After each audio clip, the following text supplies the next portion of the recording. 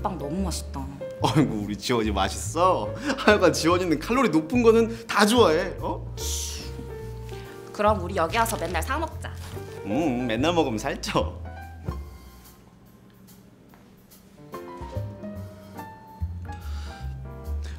한 몇 개월 뒤에 다시 오자. 우리 애들이랑 같이.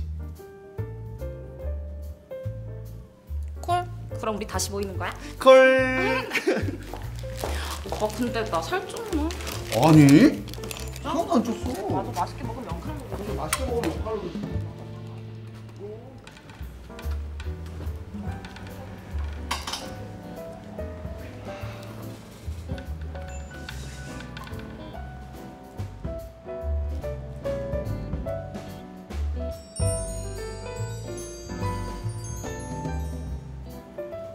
저 혹시 오늘 밤에 시간 있으세요?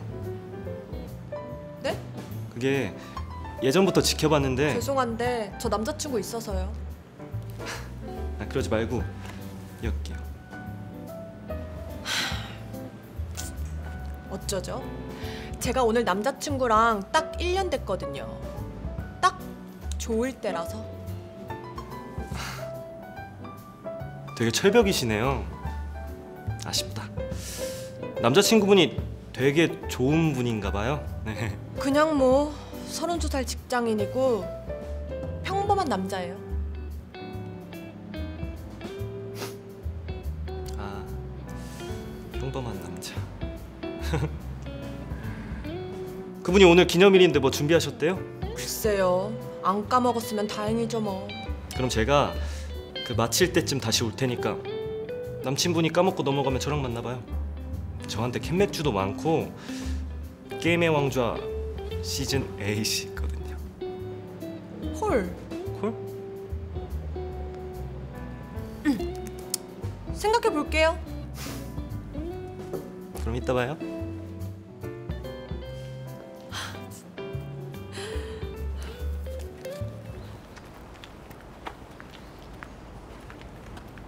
응, 가고 있어. 언니, 한 30분 안에 도착해. 응. 좀 이따 봐.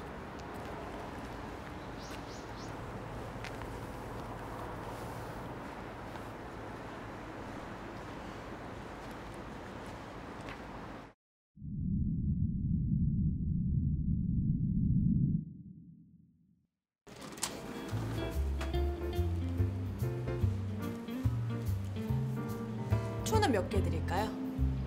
저 7개요. 혹시 기념일이세요? 아, 저 아니고 친한 언니가 남자친구랑 기념일이라서. 그럼 이름 적어드릴까요? 네.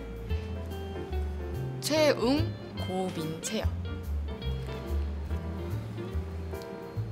실은 저도 오늘 1년 기념일이거든요. 아, 네. 30살 넘어서부터는 이런 거 챙기기 좀 민망하더라고요. 아, 네. 그래서 저희는 그냥 오늘 맥주 마시면서 게임의 왕자 시즌 8 1화 같이 보기로 했어요. 네. 다 됐습니다. 감사합니다. 그리고 이건 저희 가게에서 서비스로 드리는 거예요. 감사합니다. 야, 너무 예쁘다. 오늘 7년이라며 둘이 오붓하게 파티하라고. 내가 이래서 한수 널 좋아해. 애가 센스가 있어. 그러니까 취업도 한 번에 딱 하지. 좋겠다, 야. 언니도 금방 할 텐데 뭐. 내일 첫 출근이라며. 준비 잘했어? 뭐 대충? 근데 집 아기자기하고 너무 이쁘다. 둘이 같이 산 지 얼마나 됐지? 3년. 벌써? 대단하다. 7년 만나고 그러다 같이 살고. 나도 그런 연애 해보고 싶다. 야, 동거는 연애가 아니라 생활이야. 야, 딱 들어. 나 진짜 너랑 같이 살기 싫거든? 근데 이 집이 너무 마음에 드는데 보증금이 세서. 그래서 너랑 같이 나눠서 사는 거야. 알았어. 너는 집이 좋아서 나는 네가 좋아서. 그렇게 동거하는 거라고 치자. 야, 동거 아니고 같이 사는 거 쉐어하우스. 쉐어하우스? 가만 있어봐. 하우스는 집이고 쉐어는 뭔데?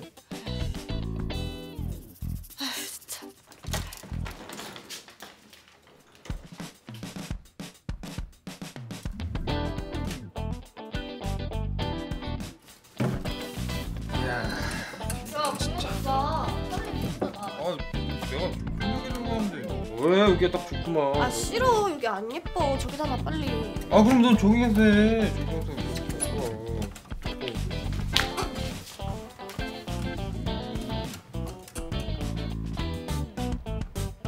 아 중독들이 없네. 그래서 같이 살아보니까 어때? 좋아? 그럼 좋지.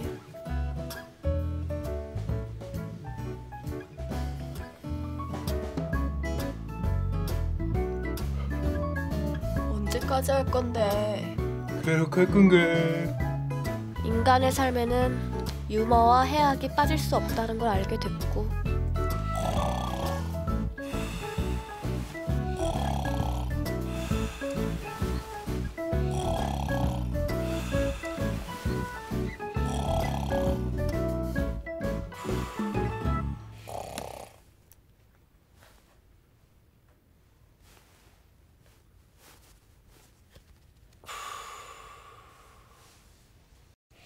사랑에도 인내가 필요하다는 걸 배우게 됐고,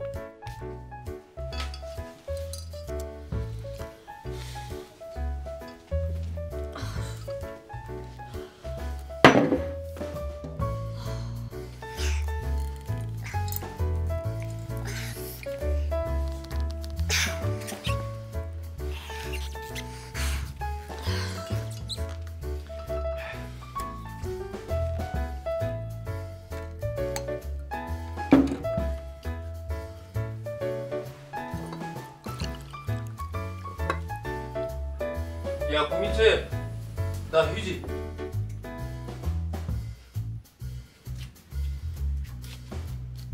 인간은 서로 돕고 살아야 하는 사회적 동물이라는 걸 새삼 깨달았달까? 뭔 소리야 그게? 얘는 꼭 말을 어렵게 해. 나도 가끔 못 알아듣겠어. 그러니까 아직 안 헤어지고 만나고 있는 게 대단하단 소리야. 치, 좋으면서 괜히. 그럼 둘이 결혼할 거야?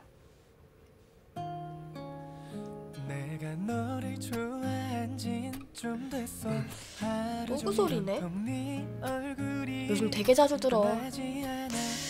근데 27에 결혼하긴 이른 것 같고. 뭐 어때? 둘이 되게 오래 만났잖아. 하긴 나 취업도 안 되고 막막한데. 웅아, 나 그냥 너한테 취직이나 갈까? 취집? 그건 돈 많은 남자한테 시집 가는 거 아니야? 나 돈 없어. 꼭 말 저렇게. 그냥 말만이라도 내가 먹여 살릴게. 그냥 시집이나 와. 이러면 될걸. 어차피 나도 그럴 맘 없거든. 언니는 응 오빠가 결혼하자고 하면 진짜 할 거? 그렇게 생각은 안 해봤는데 뭐 한다면 얘랑 하지 않을까?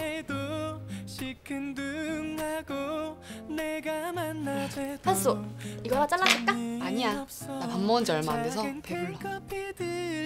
근데 오늘 기념일인데 둘이 어디 갈 거야? 어디 가야 돼? 어? 그럼 뭐해? 뭐 해야 돼? 아무것도 안 해? 그냥 네가 사온 케이크 먹고. TV 보면서 맥주 한 잔씩 하고. 원래 기념일이 다 이런 거야? 왜? 누가 또 기념일이래?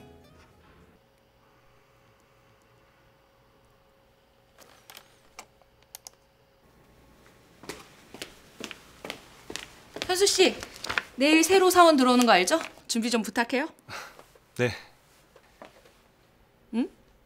오늘 기념일인가 보네? 여친이랑 결혼은 아직?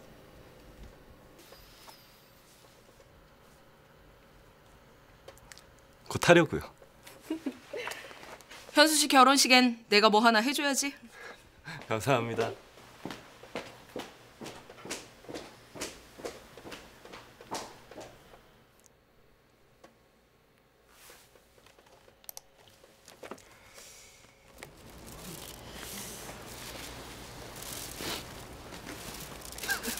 무슨 옷걸이냐? 옷걸이. 왜? 언니, 오빠, 나 여기서 갈게. 택시 타고 가면 돼.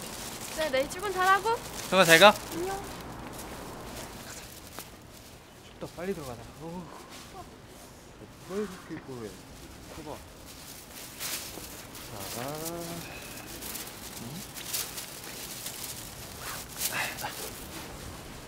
그날 나는 두 커플을 보았다.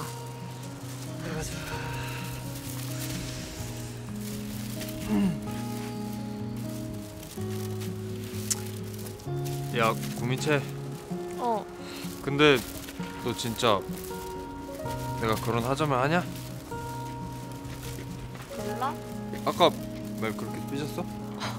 아니. 에이 맞구만. 뭘 또 아니네. 한쪽은 7년을 만난 20대 중반의 동거 커플.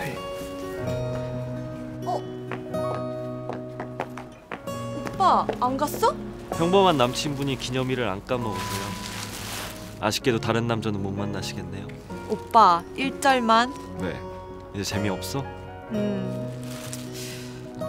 근데 오늘 진짜 게임의 왕자 보는 걸로 퉁? 나도 그랬으면 좋겠는데 또 내 센스가 가만히 있지 못하더라고. 대박. 어렵게 구했어. 그리고 다른 한쪽은 만난 지 1년 된 결혼 정년기 커플이었다. 그날은 두 커플의 기념일이었다. 그들은 특별한 날마저 평범하게 즐길 줄 아는 잘 어울리는 짝이었다. 이 둘 중 한 커플만 결혼을 한다.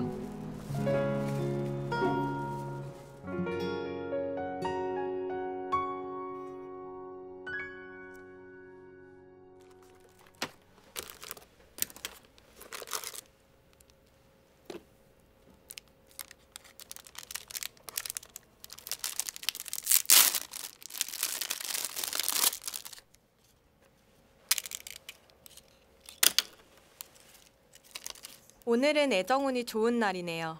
기다려왔던 인연을 만나게 될지도 모릅니다. 한소영 씨 되세요? 네, 안녕하세요. 반가워요. 저는 유연수 대리예요. 그리고 다음 날 나는 그 남자를 처음 만났다.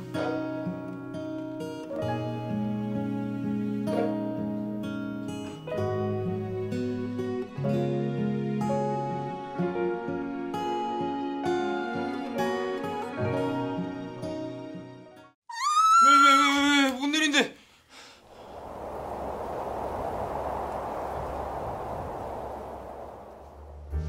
신랑은 어떠한 경우라도 아내를 존중하고 배려하는 건실한 남편이 될 것을 맹세합니까? 솔직히 주말에 딱 3시간 정도만 게임할 수 있게 해주면 아내한테 더 잘할 수 있을 것 같습니다. 같이 하는 건 바라지도 않고요. 신부에게 묻겠습니다. 늘 남편을 공경하며 매일 아침 밥을 차려주는 좋은 아내가 되겠습니까? 아니요. 아침잠이 많아서 저도 아침을 잘 안 먹는데 요리도 잘 못하고요. 요즘엔 배달 음식이 더 잘 나와요. 아니 근데 파티시라면서 왜 요리를 못해? 오빠, 내가 누누이 말했잖아. 빵 만드는 건 요리가 아니라니까? 철저한 계산과 설계를 이루어지는. 그러니까 건축 같은 거라고. 알았어.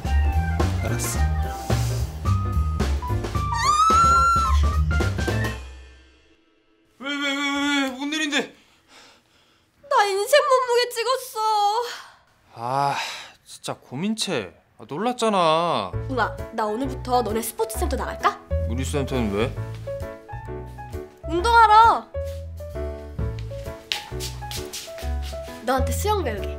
에이 너 어차피 작심삼일 할 거잖아. 야, 아니거든. 왜 무시해? 그냥 나오지 말고 식단 관리해.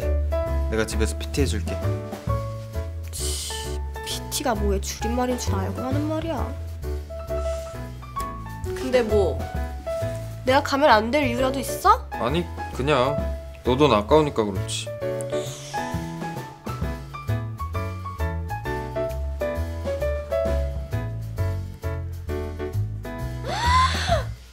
야! 이거 물! 아 맨날 이래! 빨리 닦아!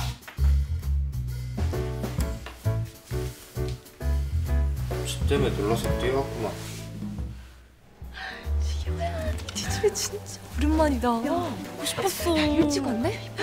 안녕하세요. 얘기만 듣다가 이제 뵙네요. 오빠 실물이 훨씬 잘생기셨다. 근데 결혼식도 둘이 같이 오고. 그니까. 지우도 그럼 곧 결혼하는 거? 아니 결혼은 무슨. 하겠는데. 그러니까. 안녕하세요. 저 지호 남자친구 유현수예요. 아, 인사를 못했구나. 안녕하세요. 저희 지호 친구들이에요. 둘이 같이 있는 건 처음 보는데 너무 잘 어울린다. 감사합니다. 야, 다영 진짜 예쁘다. 와, 우리가 친구 결혼식 다닐 날이 올 줄이야. 그러니까. 시간 너무 빠르네. 그러게. 결혼 같은 거 먼 일일 줄 알았는데. 자, 스트레칭부터 할게요. 하나, 둘, 셋, 넷. 둘, 셋, 넷. 하나, 둘. 좀 멋있다, 채용. 하나, 둘, 셋, 넷. 둘, 셋, 넷. 하나, 둘. 어머님들 이거 따라하셔야 이 심장에 무리가 안 가요. 네? 어머니 그리고 수모 쓰셔야 돼요. 에이, 머리도 묶었는데 뭐 괜찮아. 에이 그래도 쓰셔야 돼요. 물도 더러워지고요. 자 다시 할게요. 하나 둘.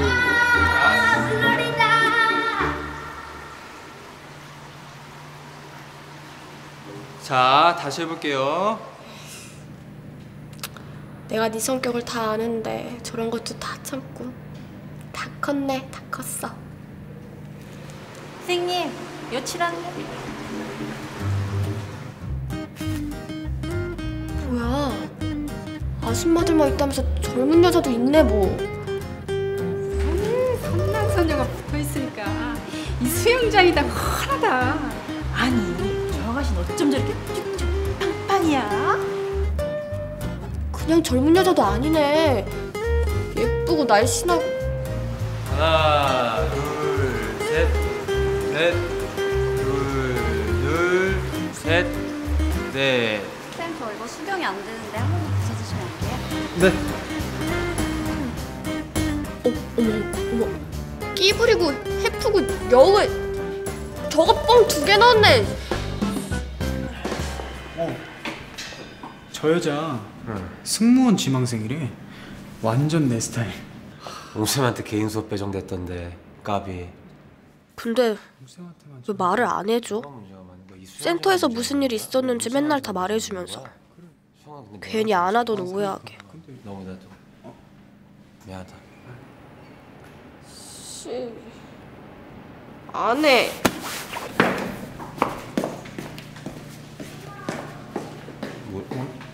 뭐를 안 한다는 걸까? 그러니까 수영 안 한다는 거야? 수영? 지우야, 넌 나랑 결혼할 생각은 있어? 헐, 이렇게 훅 들어온다고? 지금 이거 프로포즈야 혹시? 아니, 나만 그런 생각 하나 해서. 오빠 나랑 결혼하고 싶어? 난 너 처음 만났을 때부터 결혼 생각하고 만난 건데. 근데 왜 이때까지 얘기 안 했어? 네가 별 생각 없어 보이니까. 언제 말할까 상황 보고 있었지. 근데 지금 얘기하는 이유는? 생각도 없는 애한테 고백했다가 대차게 까이기 싫어서. 무심해 보여 솔직히 그리 부담 주지도 않은 것 같은데 넌 왜? 여보세요. 고민채, 너 오늘 센터 왔었다며? 근데 왜 그냥 갔어? 하기 싫어져서. 작심 명일이냐? 어디 가는 길이야? 쇼핑가. 사야 될 게 있어서. 야, 세상엔 사야 될 건 없어. 사고 싶은 게 있는 거지. 너 도시발 비용 쓰러 가지? 아니거든. 맞네. 이번엔 뭐가 또 우리 민채를 빡치겠을까? 됐어. 끊어. 작은 캔커피 들고 너의 집 앞에서 또 기다리다 돌아가네 나. 웅쌤, 여친 왔었대요? 네, 근데 왜 인사도 안 하고 그냥 갔대? 모르겠어요.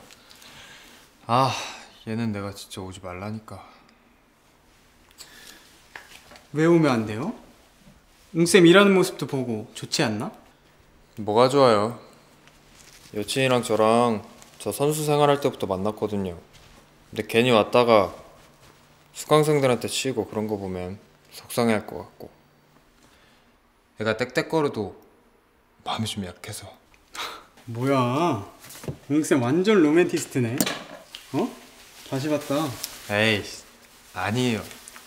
아, 그런 의미에서 웅쌤, 그 승무원 개인 수업 그거 나한테 넘기면 안 돼? 에이, 안 돼요. 그게 얼마짜린데? 개인 수업도 잘 안 했으면서. 어? 저 이제 결혼하려면 열심히 돈 벌어야 되거든요.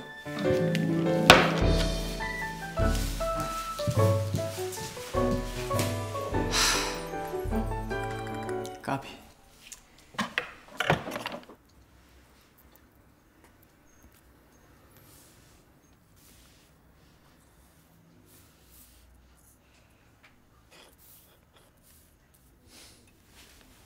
또 만들어?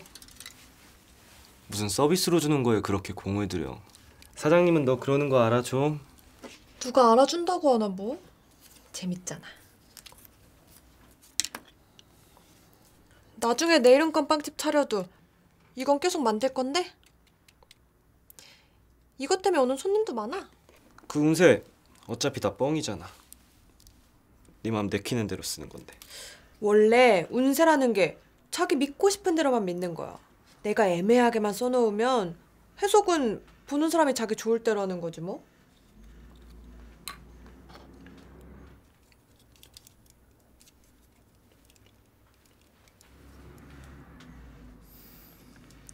오빤 그게 그렇게 재밌어?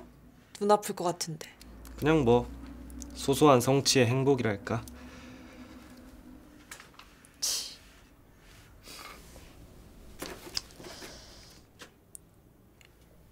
오빠, 멘트 하나만 불러봐.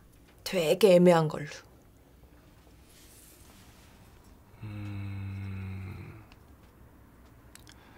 사랑하는 사람에겐 약간의 기대와 최선의 노력을 다하세요. 뭔가 있어 보이는데? 좋다.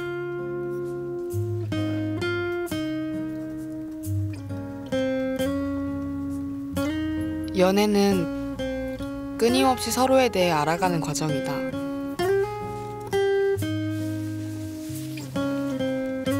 벌써자?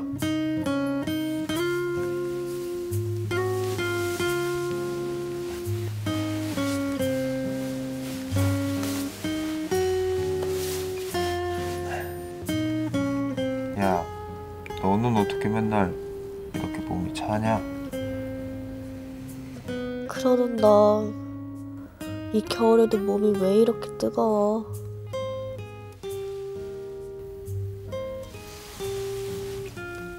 안 잤네?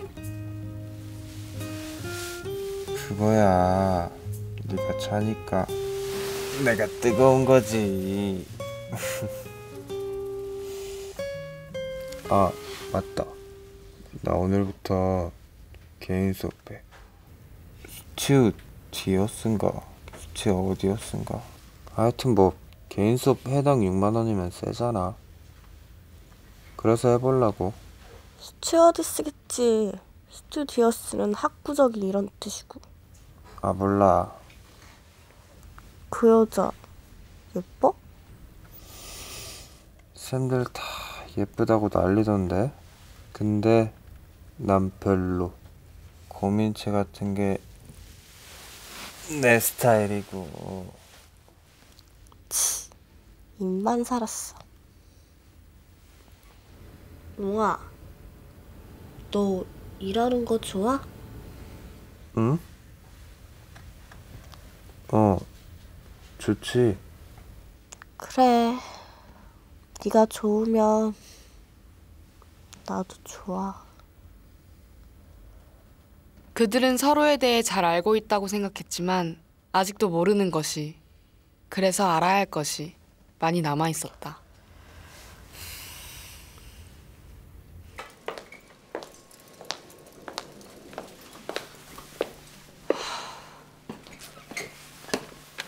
네, 제가 옮길게요. 감사합니다. 회사 적응은 좀 됐어요? 네, 다들 잘해주셔서요. 다행이네요. 저는 포춘 쿠키 같은 사람입니다.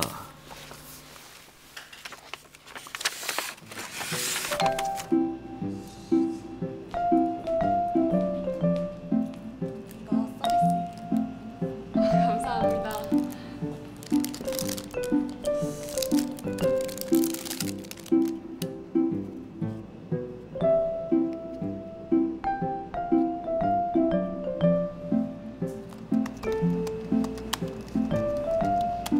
포춘 쿠키는 겉모양이 화려하지는 않지만 사람들은 포춘 쿠키 안에 들어있는 메시지에 위로와 응원을 받습니다.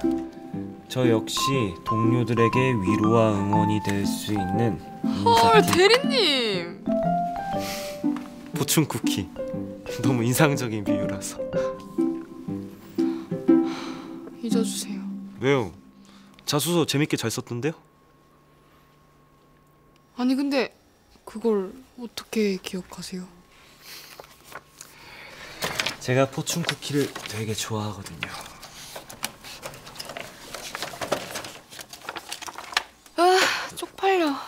그러게, 왜 하필 포춘 쿠키냐? 좀 있어 보이는 거 쓰지. 몰라, 그냥 아무거나 보이는 거 썼어. 하긴 자소서가 원래 아무거나 있어 보이게만 쓰면 되는 거니까. 근데 그 대리 너한테 관심 있는 거 아니야? 그걸 다 기억하고? 에이 언니, 아니야. 왜? 혹시 모르잖아. 잘해봐.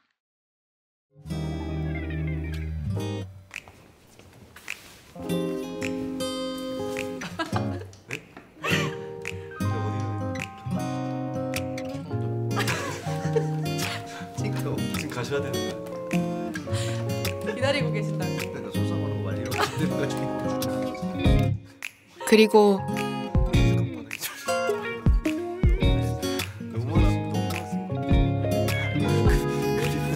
나에게도 알아가고 싶은 사람이 생겼다.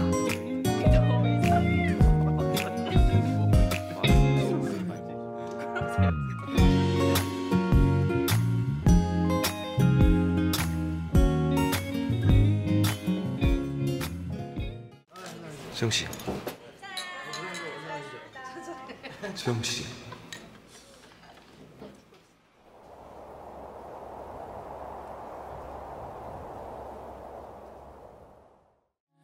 내가 너를 좋아한진 좀 됐어. 하루 종일 온통 네 얼굴. 오빠 취업했다더니 바로 차 샀네? 역시 대기업은 다르다야. 거기 연봉 되게 세다던데.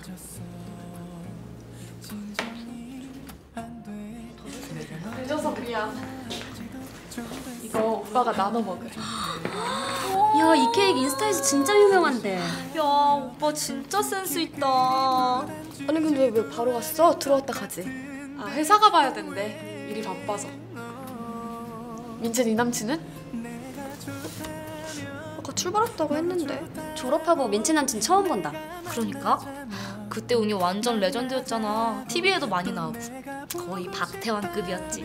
너도 보고 싶다면서 왜 꼭 결정적일 때는 좋다. 아직 오는 중? 언제쯤 도착?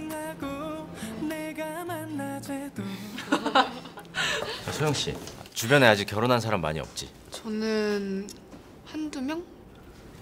소영 씨 아직 어리잖아요. 26살인데요, 뭐. 저는 빨리 결혼하고 싶은데. 왜? 좀 더 많이 만나보고 좀 더 많이 놀고 결혼해야지. 제가 대충 그려놓은 삶이 있는데 그냥 딱 그렇게만 살고 싶어요. 제때 취업해서 제때 좋은 사람 만나고 제때 결혼하고 제때에 낳는 거. 세상에. 저기요. 몇 살이세요? 나보다 언니 아니죠?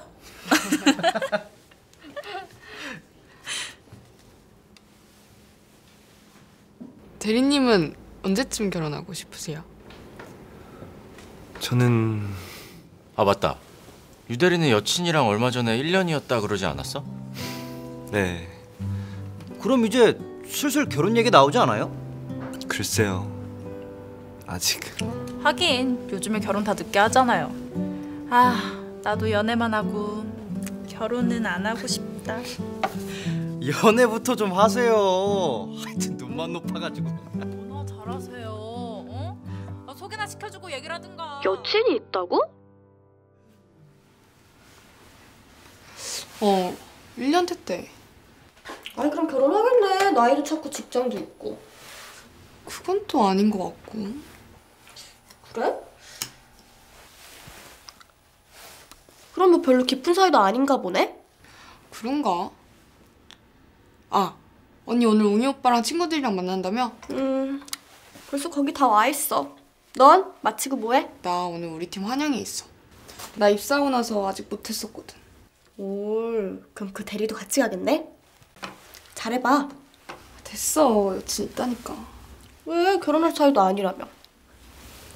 그래도 혹시 모르잖아. 진짜 인연이면 어떡해? 어차피 나쁜 년 되는 거 한순간뿐이야. 놓치고 후회하는 건 평생이고. 나 이제 가봐야겠다. 환영회 잘해? 응 언니.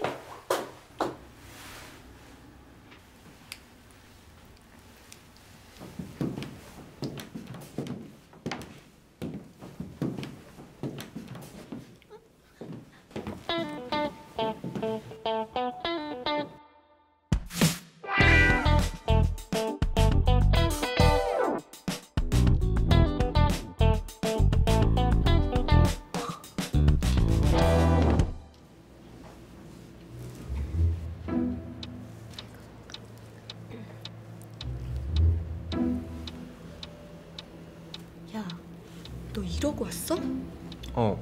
오늘 개인 수업이 늦어져서 집 갔다 올 시간이 없더라고.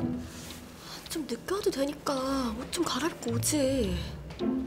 웅아, 배고프지? 너도 하나 시켜. 근데 뭐 다 영어로 돼 있냐? 우와, 엄청 비싸네 여기. 그래도 이런 데 왔는데 스테이크 먹어야지. 오랜만에 비싼 걸로. 저기요? 네. 어떤 걸로 드릴까요? 저 이거 T10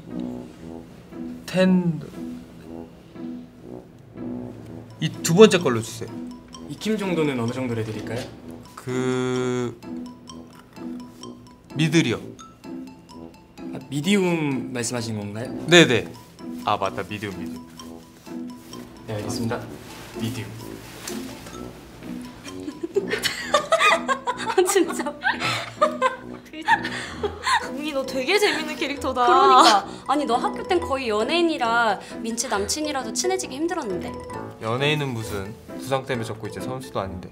그래도 수영 코치잖아. 그것도 대단한 거 아니야? 에이, 코치 아니야. 수영 강사.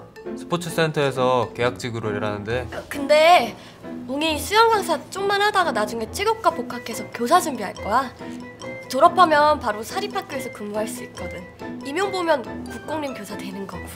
오, 야 국공립 교사면 짱이다. 요즘 들어 생각하는 건데 공무원이 최고야.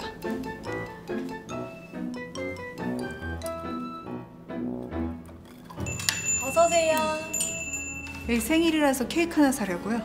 네, 어머님 이쪽에 있는 케이크를 애들이 많이 좋아하거든요. 꼬마야, 그거 막 만지면 안 돼요. 애들이 다 그렇죠 뭐. 아가씨 너무 빡빡하게 군다. 이거 주세요.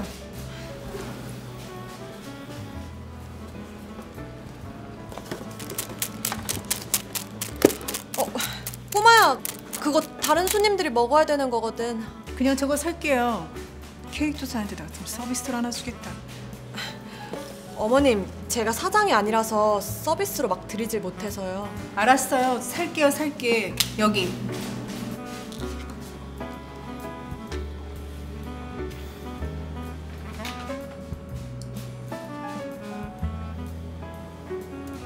어머님, 대신 이거 서비스로 드릴게요. 됐어요. 이래서 직원을 잘 뽑아야 한다니까.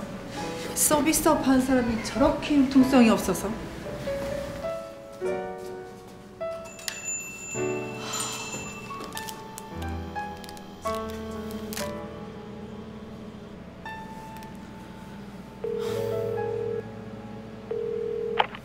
오빠, 지금 전화 받을 수 있어?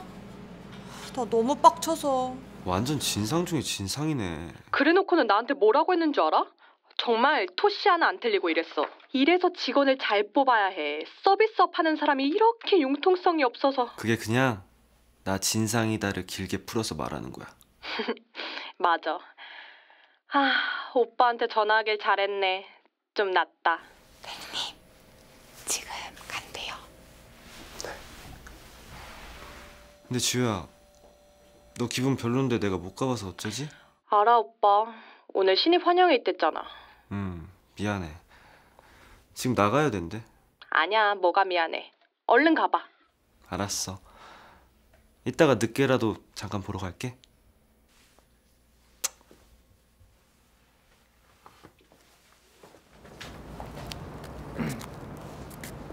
너 근데 아까 왜 그랬어? 내가 복학한다고 한 적도 없고 교사한다고 한 적도 없는데. 야, 그러는 넌 왜 그러는데? 어? 아니 7년 만에 내 친구들 만나러 온 자리에 빼 입고 오기는커녕 그 트레이닝복 입고 오고. 야, 그건 내가 아까 늦어서 그렇다고. 메뉴판은 왜 큰 소리로 읽는데? 영어도 잘 못하면서? 야, 고민채. 그리고 비싸다는 그런 말을 그냥 속으로 하면 안 돼? 애들 다 있는 데서 계약직 얘기 왜 하냐고. 그럼 거짓말 하냐? 그냥 대충 넘어가면 되잖아. 넌 하나도 안 쪽팔려? 내가 왜 쪽팔려? 미치겠네.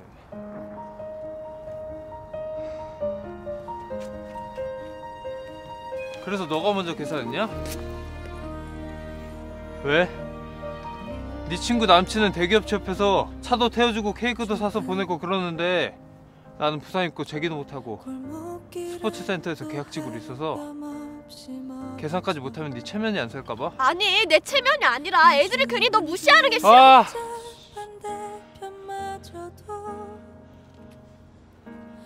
미안한데 지금 네 남친은 잘 나가는 수영 선수가 아니라 비정규직 수영 강사야. 그러니까 너 혼자 과거에 빠져서 살지 말고 현실을 좀 보라고.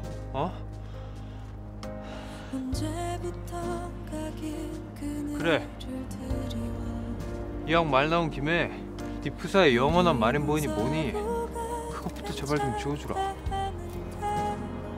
볼 때마다 숨 막히니까.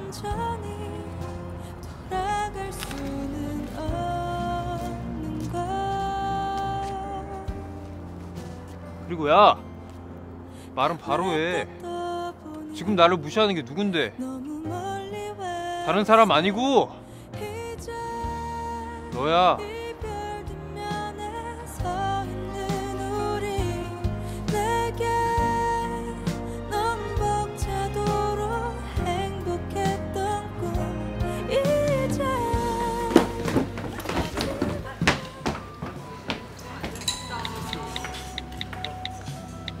나 술집 도착. 끝나고 연락할게.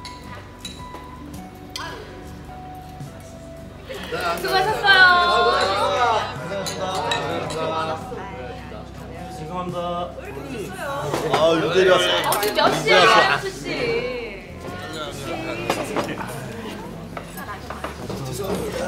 이것도 왔어요. 저도 한 잔.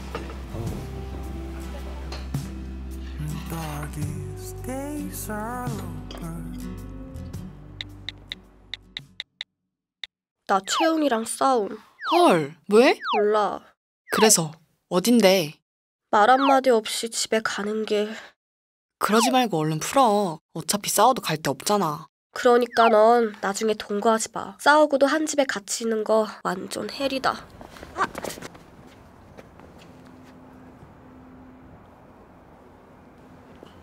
가자.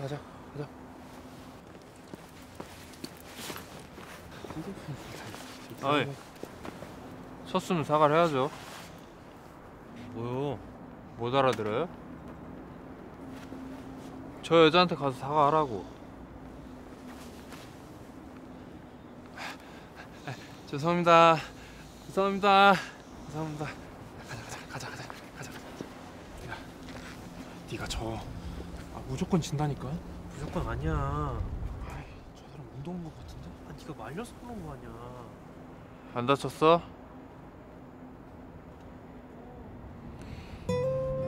연인들은 둘 사이의 문제보다는 친구, 돈, 환경같이 그들이 어쩌지 못하는 외부의 적들 때문에 싸우곤 했다.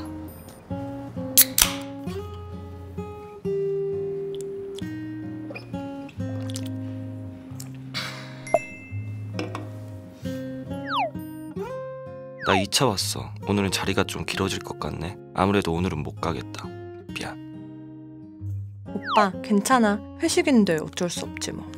오늘 자기랑 못 마신 맥주는 내일 같이 마시는 걸로? 그래, 집에 갈 때 연락해.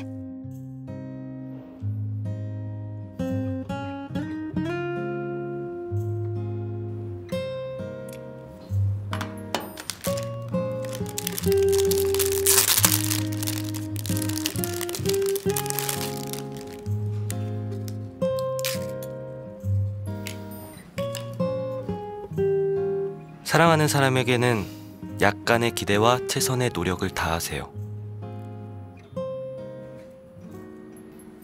한 가지 분명한 건 단단한 커플은 그 외부의 적들을 함께 이겨낸다는 것이다.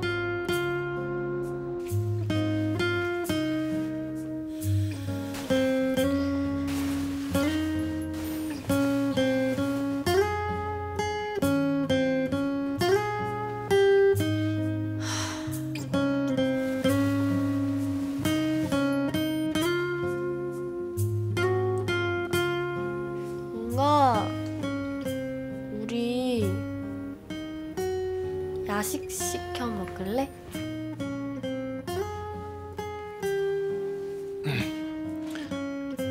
뭐 먹을래?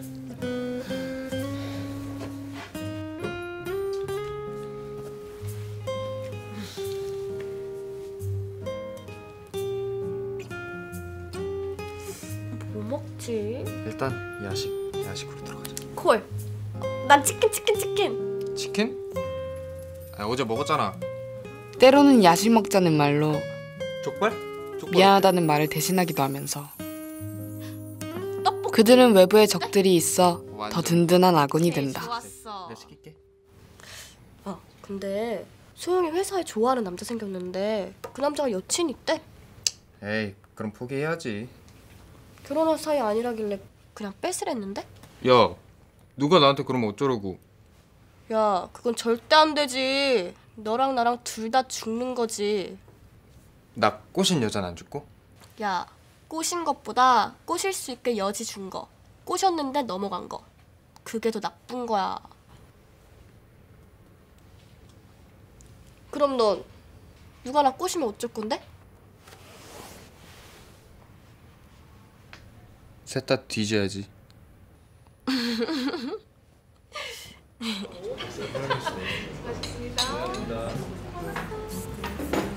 소영 씨, 회사 생활 힘들지? 어휴, 손 까칠해진 거 봐.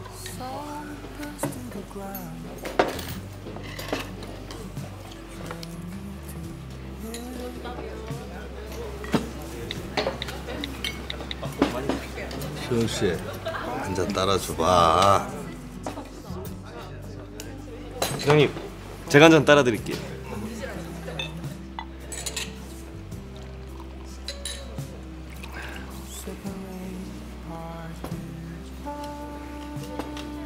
부장님, 저도 한 잔 따라주세요.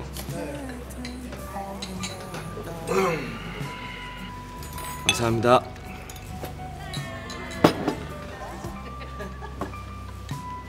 수영 씨.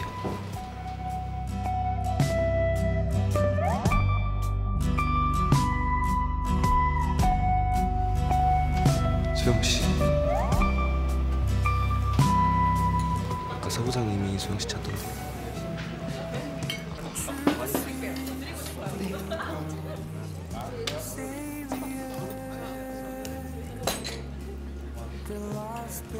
아휴, 고생 많았어. 부장님, 저 찾으셨다고. 나? 아닌데 누가 그래?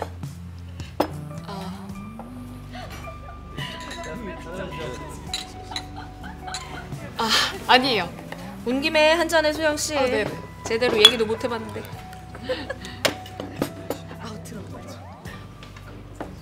혹시 모르잖아. 진짜 인연이면 어떡해? 어차피 나쁜 년 되는 건 한순간뿐이야. 놓치고 후회하는 건 평생이고.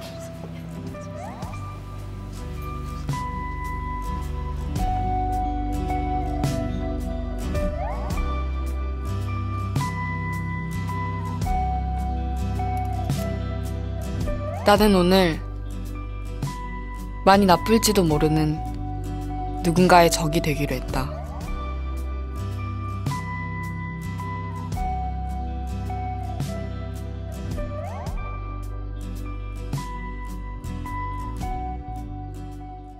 첫 만남이 운명 같았다고? 웃기고 있네.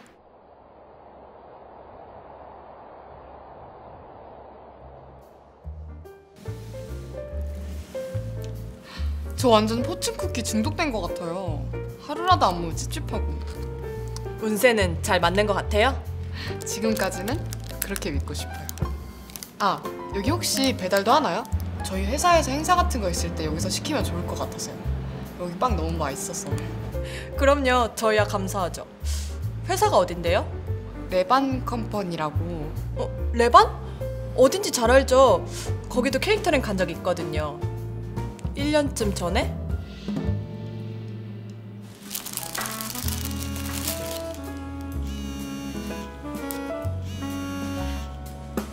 네, 여보세요?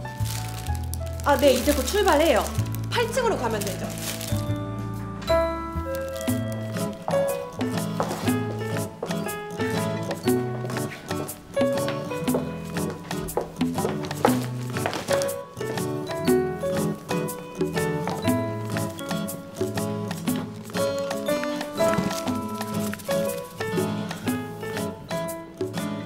어떻게 오셨어요? 여기 혹시 인사팀이 어디예요? 제가 인사팀인데 무슨 일이시죠? 이거 행사 때문에 빵 케이크터링 왔는데. 아, 그게 오늘이었구나. 저 주세요. 그럼 이것만 들어주세요. 하나는 제가 들게요. 그럼 이쪽으로 오세요. 여기 두고 가시면 돼요.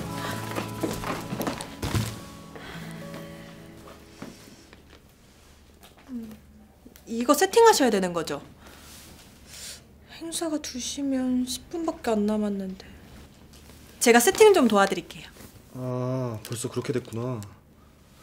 그럼 부탁 좀 드릴게요.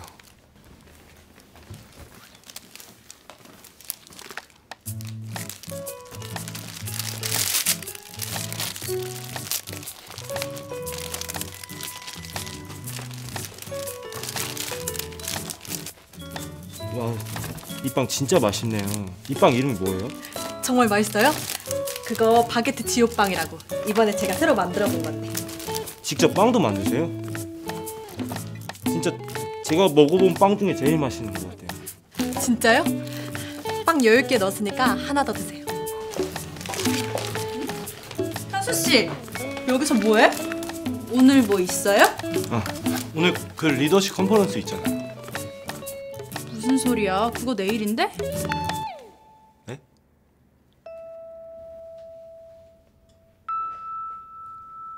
그럼 이건 뭐죠?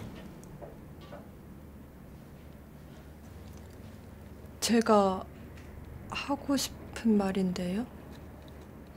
혹시 어디 오신 거예요? 레반 컴퍼니 빌딩 8층 맞아요?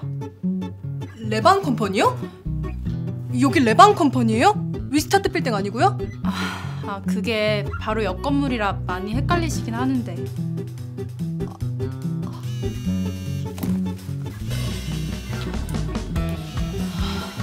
아니 도대체 언제 오시는 거예요? 지금 5분밖에 안 남았는데. 죄송합니다. 정말 죄송합니다. 바로 갈게요. 저희 다음 회의가 잡혀 있어서 빨리 좀 치워주세요. 아니 행사 날짜를 헷갈리시면 어떡해요, 인사팀이? 그거야 다짜고짜 인사팀 찾으니까. 근데 건물 헷갈린 건 그쪽이잖아요. 빵 드신 건 어떻게 하실 거예요? 그것도 2개나. 맛있다고 하니까 좋아하셨으면 하나 더 먹어도 된다고. 미치겠네. 얼른 담아봐요.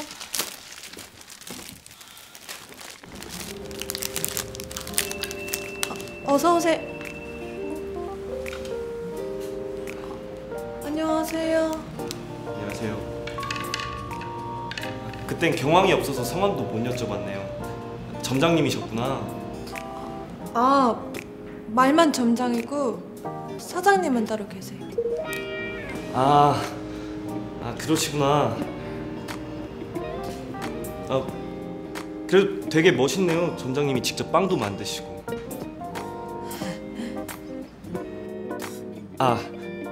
그때 먹은 빵 2개가 계속 걸려서요. 괜찮은데. 저도 그땐 잘한 게 없었는데 너무 경황이 없어서 죄송했어요. 이거 제 명함이에요. 그러니까 빵값을 그냥 돈으로 드리는 건 너무 인간미가 없으니까 밥 사드리고 싶어서요. 네? 번호 따는 건 아니고요. 그 비슷한 거예요. 번호 드리는 거라고 해야 되나?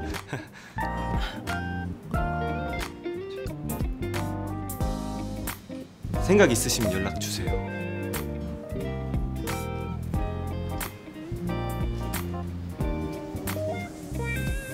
연락 기다릴게요.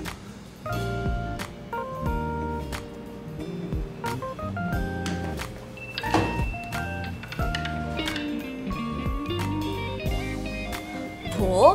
첫 만남이 운명 같았다고? 웃기고 있네. 잘못 기억하고 있는 거 아니야? 딴 사람이랑 착각하는 거 아니야?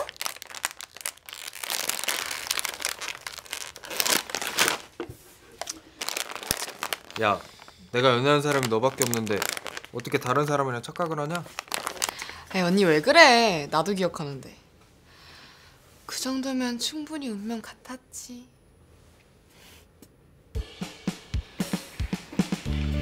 진짜 이번에 수강시켜 다 실패했잖아. 시간표 맞는 수업은 이거밖에 없었다니까. 그래도 운동과 인간생활이면 좀 널널한 거 아닐까? 우리 수업은 80%를 조별 발표 점수로 진행합니다. 자기가 속한지 확인해서 발표 준비 잘 하도록 하세요.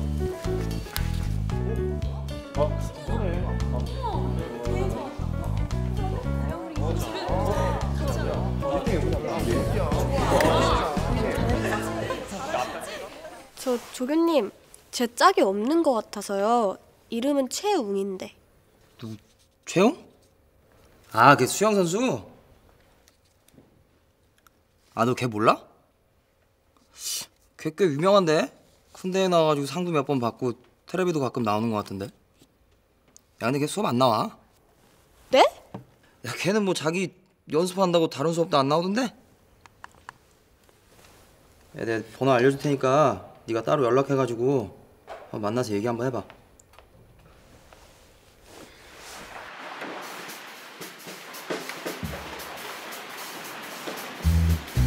네, 저 왔는데요.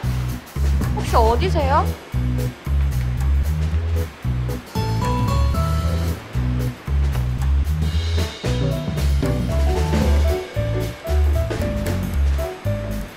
저 혹시 그렇게 조모이 마실 건가요? 네? 살색이 너무 많이 보이는데 뭐라도 입고 나오세요. 죄송.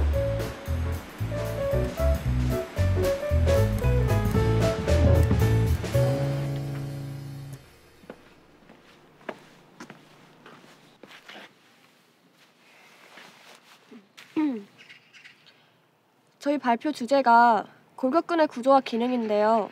이런 거 그쪽이 잘 아실 것 같은데. 시온 선수니까. 우리 동갑이면 말 놔도 되지? 그래 뭐. 근데 나 수업 못 가. 뭐? 나 어차피 대회 준비해서 수업해도 인정되거든. 야, 그럼 나는? 난 너 없으면 조모임 점수 다 날라가거든? 그럼 교수님한테 좀 바꿔달라 해. 저 못 바꾼대. 왜? 너 친구 없어? 그게 아니라 랜덤저거든? 그럼 혼자라도 준비해봐. 나 이제 연습 있어서 들어가 봐야 돼. 미안하다.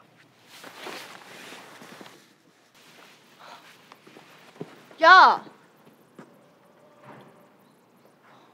너 TV에 좀 나오고 그런다고 뻐기는 것 같은데 난 너 몰라. 알고 싶은 마음도 없고. 난 그냥 내 점수만 잘 나오면 되거든? 이거 잘 안 나오면 장학금도 못 받고 그럼 나 겁나 피곤해져. 그러니까 남한테 피해줄 생각하지 말고 무조건 밤 늦게라도 와서 발표 준비 같이 해. 너가 피곤해질 텐데. 뭐? 알아서 해.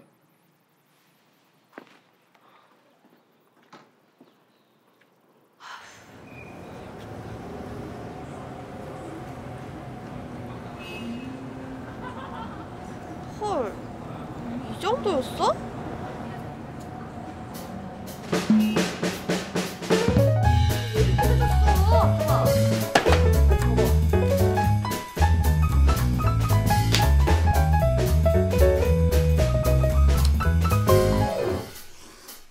야, 이거 내 거야!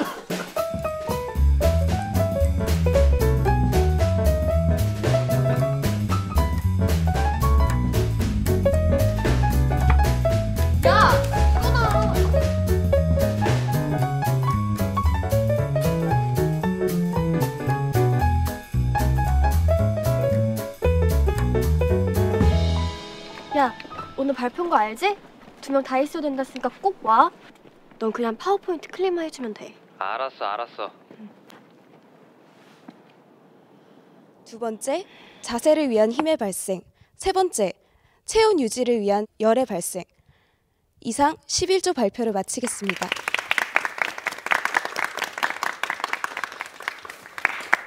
야, 너 왜 아직 안 왔어? 너 어디야? 너 오고 있어? 오고 있는 거 맞지? 자, 다음 12조.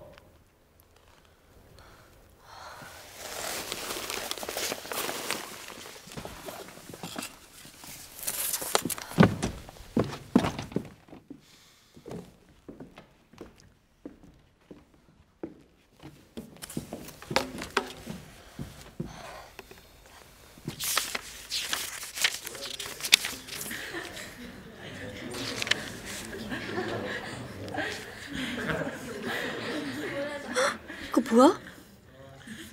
아, 어떡해. 아, 그 점포전 잘못 저장했잖아. 아, 미치겠네 진짜. 교수님, 늦어서 죄송합니다.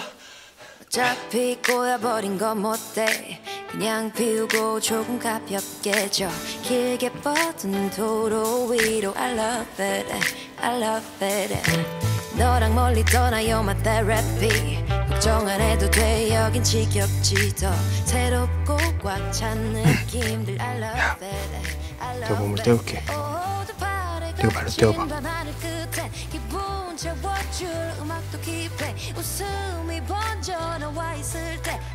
인체를 구성하는 골격근은 우리 몸의 윤곽을 좌우합니다.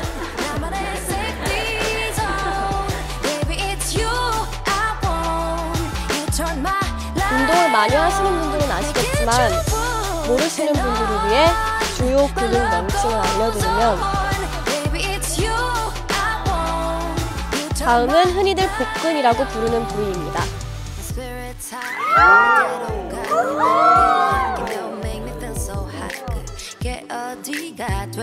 이렇듯 골격근은 신체 힘이나 미용 등에 큰 영향을 끼치므로 몸을 아름답게 만들기 위해서는 반드시 근육근들의 운동을 해야 합니다. 이상 12조의 발표를 마치겠습니다. 감사합니다.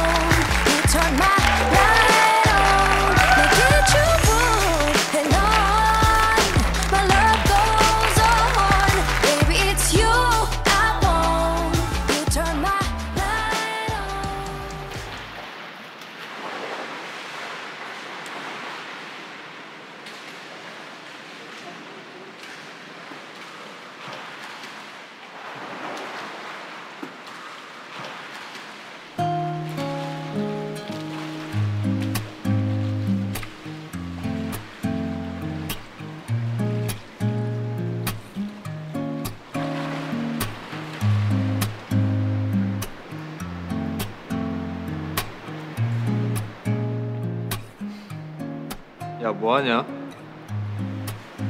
아, 그게 발표도 끝났는데 또 왜 왔어? 수영 배우러 왔냐? 조심해라. 너는 발 안 닿는다.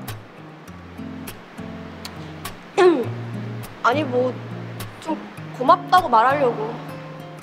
나 때문에 너 되게 무리한 것 같아서. 좀 무리하긴 했지. 미안.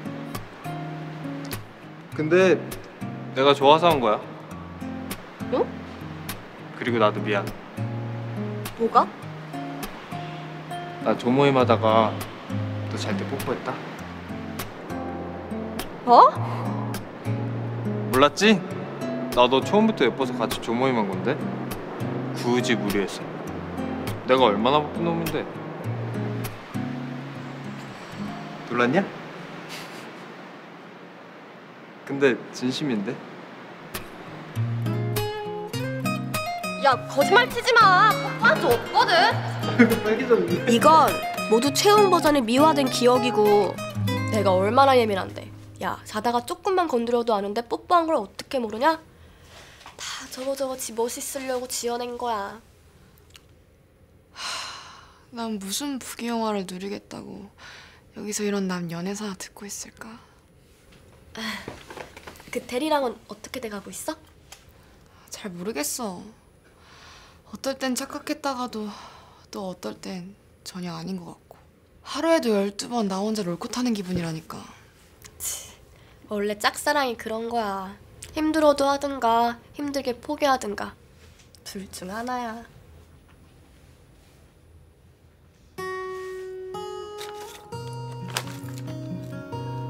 아, 우리 빵집 단골 한 명이 오빠 회사 다니더라? 그래?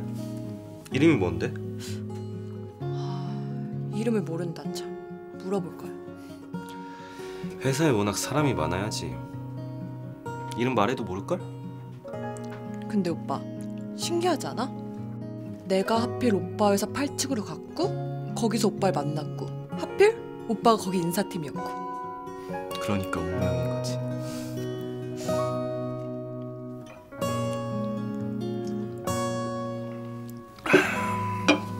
나도 안주. 대개 연인들은 그들의 첫 만남을 운명이라고 생각한다. 그게 더 영화 같으니까. 하지만 모든 연애는 운명에서 한 발 더 나간 용기와 노력으로 시작된 것이다.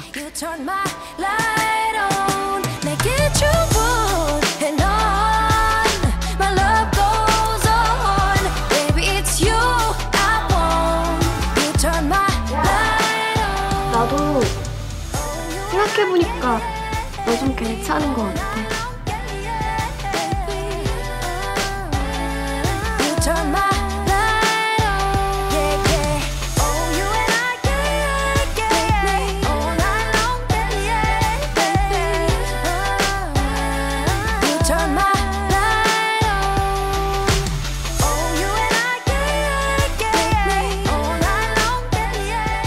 정작 그들은 기억하지 못하는 수많은 용기와 노력들.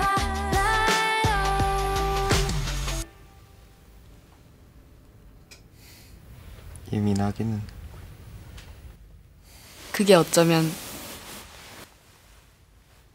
더 영화 같다.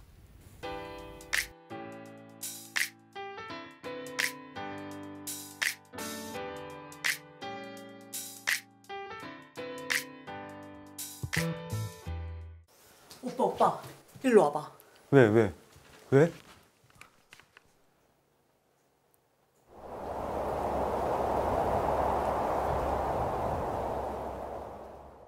여기야? 오른쪽으로 가세요. 좋다. 잘하던데. 30초.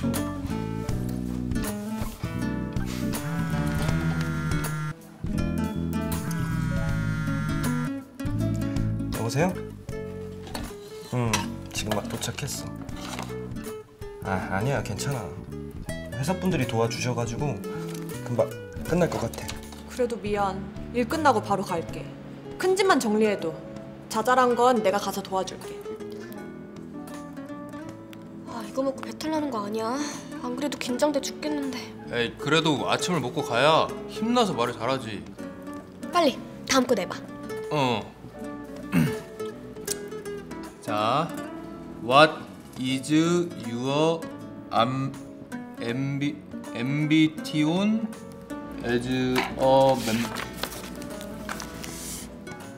근데 너 예전부터 궁금했는데 우리 학교 체육교과 어떻게 들어온 거야? 거기 수능 등급 되게 높지 않아? 나? 수시 체육특기자 전형이었는데? 지금도 복학하기 싫어? 특기자로 어째 들어가긴 했는데 수업을 못 따라가겠어? 왜 하면 되지? 내가 옆에서 도와줄게. 모르는 거 가르쳐주고. 몰라, 됐어. 아니 대충 넘어가지 말고 너 수영 강사 하기 힘들다며. 일단 복학하면 얘기할 때마다 싸우잖아. 안 하면 안 돼? 아 그래도 할 얘기는 해야. 일단 이건 너 면접 보고 나서 할게. 그래 오늘은 내가 넘어가는데 나중에 꼭 다시 얘기해. 근데 너 이거 인턴십인가 뭔가 그렇게 가고 싶어? 가고 싶으니까 벌써 3번째 지원하는 거지. 왜 가고 싶은데? 지금 내 스펙이 전부 다 애매하잖아. 취업 안 돼서 대학원 오긴 했는데 이렇게 졸업하면 또 취업하기엔 애매한 나이 돼 있을 것 같고. 근데 해외 인턴 갔다 오면 굵고 진한 스펙 한 줄은 생기는 거니까. 몇 명이나 뽑는데? 학교 통틀어 2-3명? 빡세긴 하네. 이거 서비스예요. 아까 까먹고 못 드려서. 감사합니다.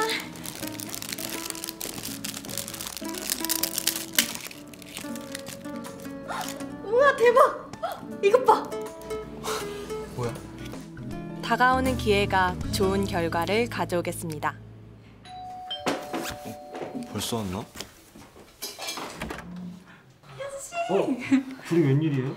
벌써 이사 끝났어요? 그러게 너무 늦게 왔나 보다. 저희가 뭐 도와드리진 못했으니까 음료수 같은 거라도 좀 드시라고 사왔어요. 괜찮은데 일단 들어와요. What do you think is your greatest strength, and how can your strengths contribute to our internship program? I'm a very responsible and detail-oriented person. I will do whatever it takes to get my job done. I believe my work ethic can help make the school look better. Okay, one last question. Previously, you applied to our internship program twice and failed. Why do you think you didn't qualify before? 네?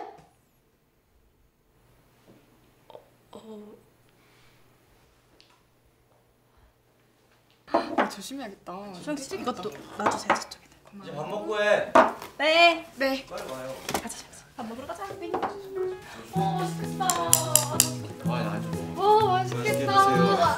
잘 먹겠습니다. 잘 먹겠습니다. 맛있게 드세요. 유대리는 그럼 여기서 신혼집 차리겠네. 혼자 살기도 좀 크고. 네, 나중에 결혼을 하게 되면 일단은 여기서 살지 않을까 싶어요. 이사 다니는 것도 너무 힘들고 해서. 좋겠다. 벌써 이런 집도 구하고. 돈 열심히 모았나 봐요. 다 대출이죠. 아, 나도 결혼해서 이런 신혼집 얻어서 살고 싶다. 과장님, 결혼하면 좋아요? 아, 좋지. 그러니까 다들 빨리 결혼해. 김 과장님은 언제 와이프분이랑 결혼하고 싶다 생각했어요? 나?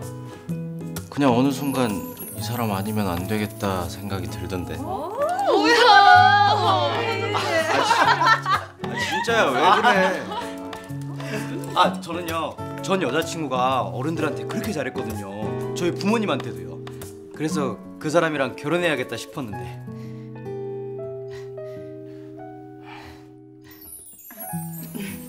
이거나 먹어 이거나 먹어. 유대리는 지금 여친이랑 결혼하고 싶을 때 없어?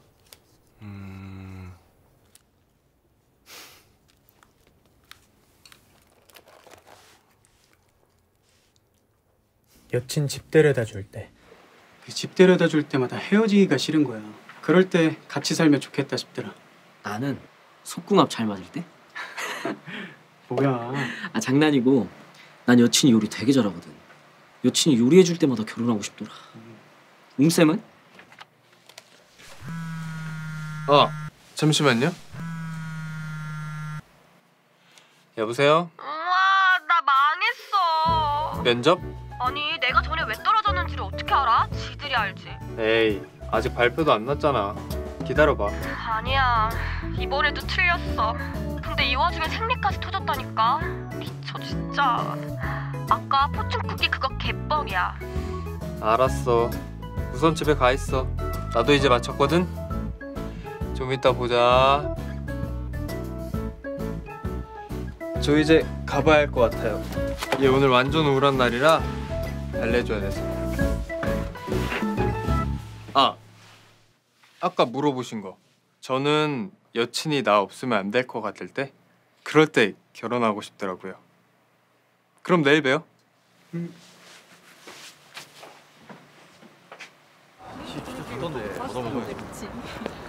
사장님, 저는 이쪽으로 가야 될 것 같아서. 그래 먼저 가. 네. 조심하세요. 네, 안녕히 가세요. 네, 회사에서 봬요.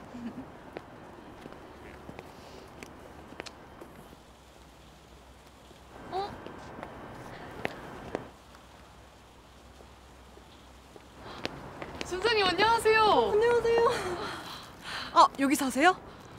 저는 아는 사람 집에 잠깐 놀러 왔다 가는 길이에요. 선생님 여기 사세요? 아니요, 여기 제 남자친구 집이라. 그러시구나. 여기서 만나니까 너무 반갑네요. 저 지금 가봐야 돼가지고. 네. 그러면 빵집에서 봬요? 네. 안녕히 가세요. 안녕히 가세요.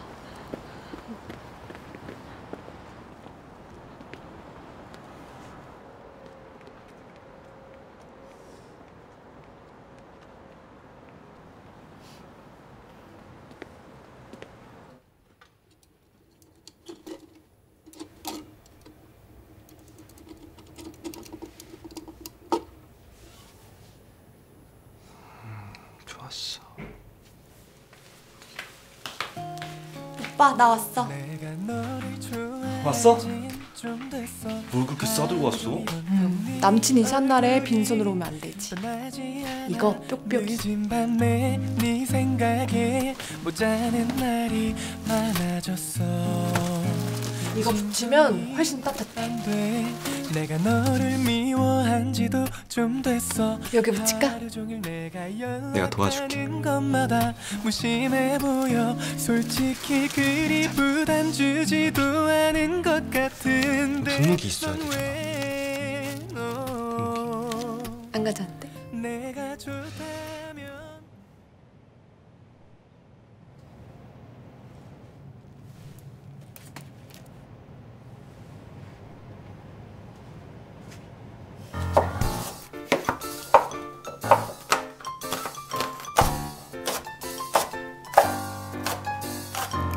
너무 큰 거 아니야? 뭐 어때? 맘만 있으면 되지. 내기 할래? 콜. 오빠가 제육볶음 만들고 내가 찌개 끓일게. 둘 중에 뭐가 맛있을지 내기하자. 진 사람이 맥주 사오기. 콜. 콜. 오케이.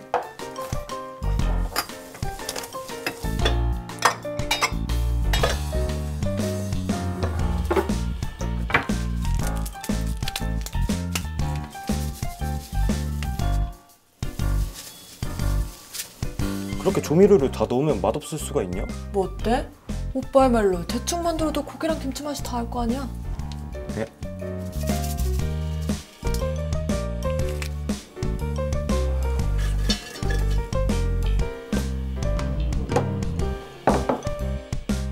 언제 결혼하고 싶냐고 물었을 때 사람들은 이렇게 대답했다.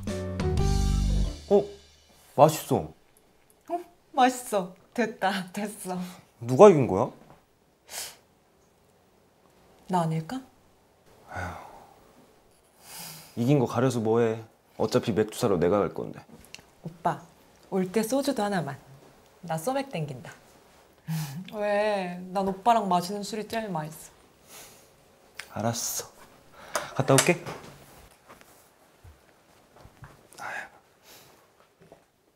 그 사람이 세상에서 가장 가까운 술 친구라고 느껴질 때.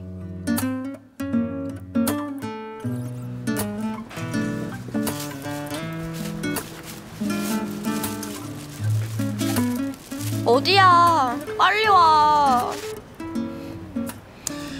얘는 나 없으면 어떻게 살라고. 그 사람에게 내가 없으면 안 될 것 같을 때.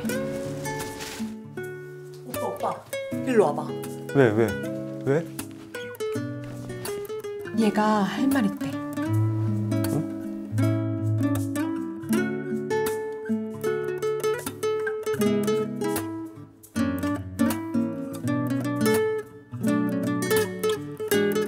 내 마음이야. 유대리는 지금 여친이랑 결혼하고 싶을 때 없었어? 글쎄요.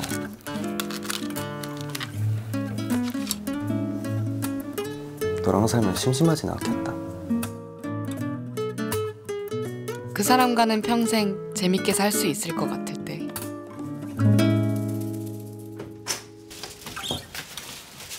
야 고민채 오빠 왔다. 너 어디서 또 울고 있... 우와! 이것 봐. 나 오늘 빡쳐서 씨발 비용 질렀는데 완전 이거 내가 사고 싶었던 원피스였는데 오다가 보니까 반값에 세일하는 거야. 35,000원. 대박이지. 그 포춘 쿠키에서 말한 기회가 이거였나 봐. 세일의 기회. 너무 좋아. 야, 너 양말에 또... 나 일로 와봐. 짠! 내가 너 이럴 줄 알고 오면서 네 양말을 3켤레 사왔지롱. 잘했지? 사람들이 좀 더 솔직했다면 이렇게 말해주지 않았을까? 야, 이것 봐. 실은 내가 그 사람 없이는 안 될 것 같아서. 예쁘지 않아? 그래서 결혼하고 싶어졌다고.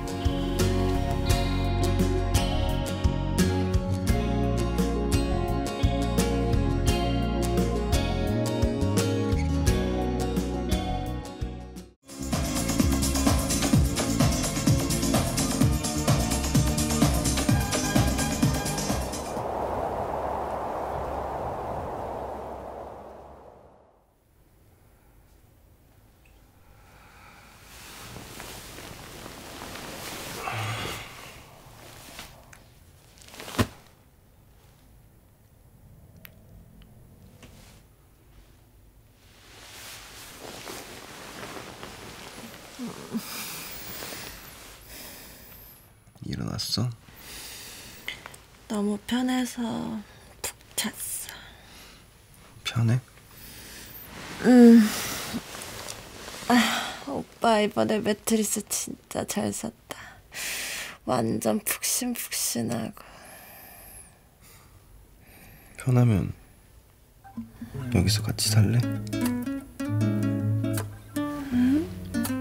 100% 프로포즈지. 그래서 뭘 했음? 헐, 이제 지효도 가는 거야? 나만 남은 거?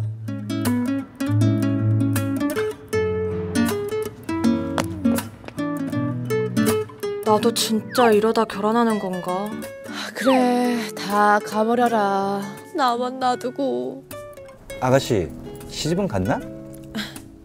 아니요. 결혼할 사람 있고? 그게 남자친구 있어요. 근데 왜 결혼 안 해? 빨리 해야 돼. 나이 다 먹으면 애를 못 낳아. 우리 때는 17에 결혼했다고.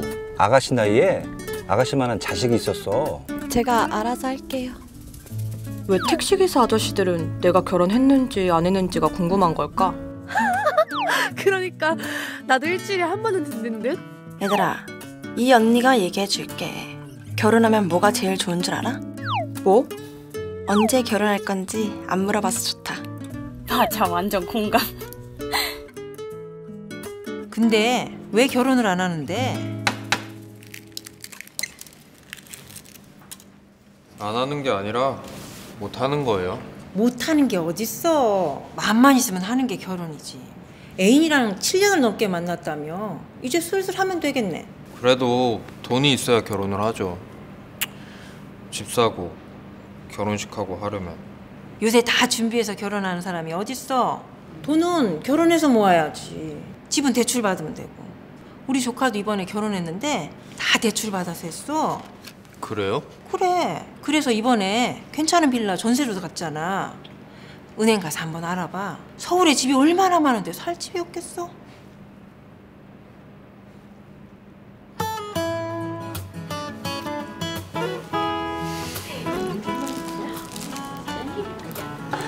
애기가 너무 귀엽네요. 애기 안녕.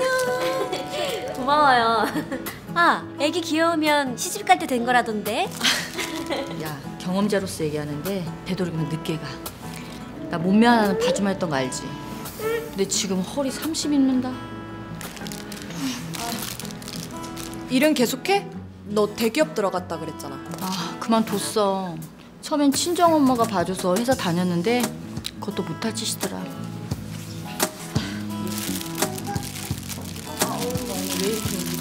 아유, 얘가 왜 이렇게 오늘 부채냐? 하면 안 돼요? 아까 갈았는데? 구하실 집 전세 보증금은 얼마로 생각하고 계세요? 한 1억 정도요? 1억이면 최대 8천만 원까지 가능하세요.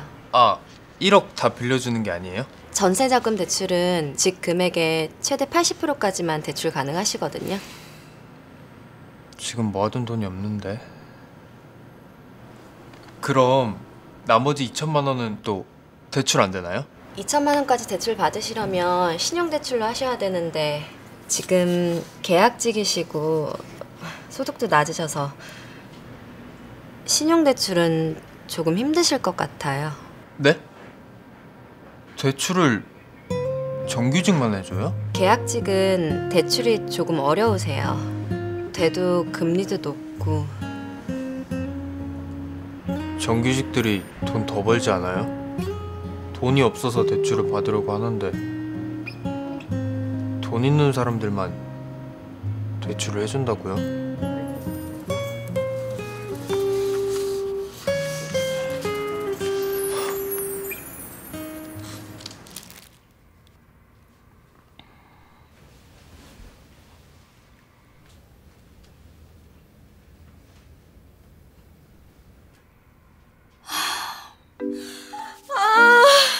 진짜 나 뭐 해먹고 살아야 돼.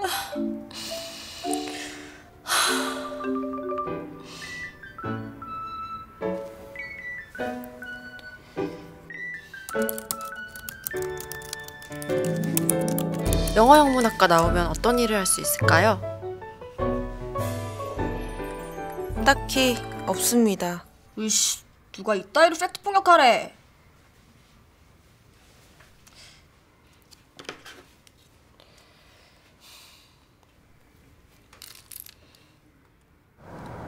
이러건 무슨 택도 없네. 확실한 건 서울에선 못 살겠네.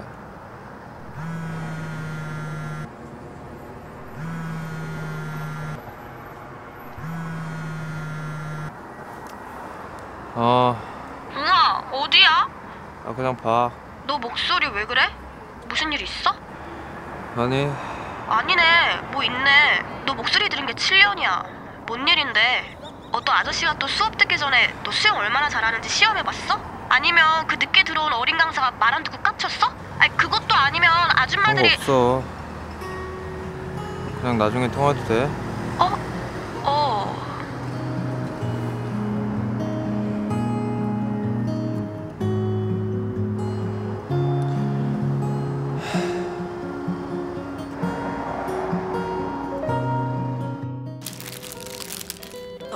어서 오세요.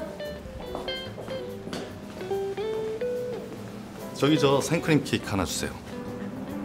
초는 몇 개 드릴까요? 12개 주세요. 벌써 12주년이시구나. 결혼기념일도 안 잊으시고 완전 로맨틱하십니다. 안 챙기면 한 달은 시달려. 결혼에 로맨틱이 어딨어. 결혼은 인내고 의리야. 저 전 여자친구가 이런 생크림 케이크를 저희 부모님한테 선물했었거든요. 보고 싶다. 너랑 같이 살려면 오븐은 사야겠지? 너 집에서도 빵 만들 거 아니야. 근데 오빠, 난 아무리 생각해도 아직 결혼은 못 하겠어. 왜? 결혼하면 내가 책임져야 할 가족이 늘어나는 거잖아. 난 화분 하나도 제대로 못 키우는데 그걸 어떻게 감당해? 너 혼자 책임지는 게 아니라 같이 하는 거잖아. 같이 잘 해낼 수 있을 거야. 왜 해보지도 않고 그래. 그냥 연애만 하면서 살면 안 될까? 결혼은 정이다, 의리다 이런 말 들으면 무서워. 그게 어때서? 정이랑 의리도 사랑이야. 어떻게 매번 간질간질해? 모르겠어. 그냥 다 확신이 없어. 지우야, 너 나중에 네 잃은 건 빵집 차린다고 그러잖아. 인테리어는 어떻게 할 거고 무슨 빵은 어떻게 만들 거고. 갑자기 그건 왜? 그거 반만큼만 나와의 미래에 대해서도 생각해주면 안 돼? 결혼이 모두에게 행복한 과정인 건 아니었다. 누군가에겐 차라리 피곤한 일에 가까웠다.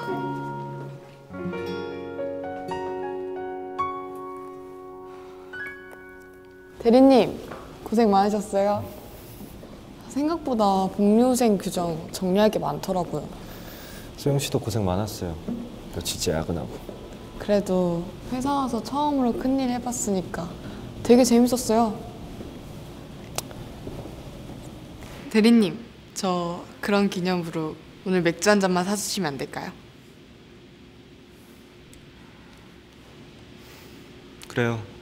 저도 뭐 물어볼 것도 있고.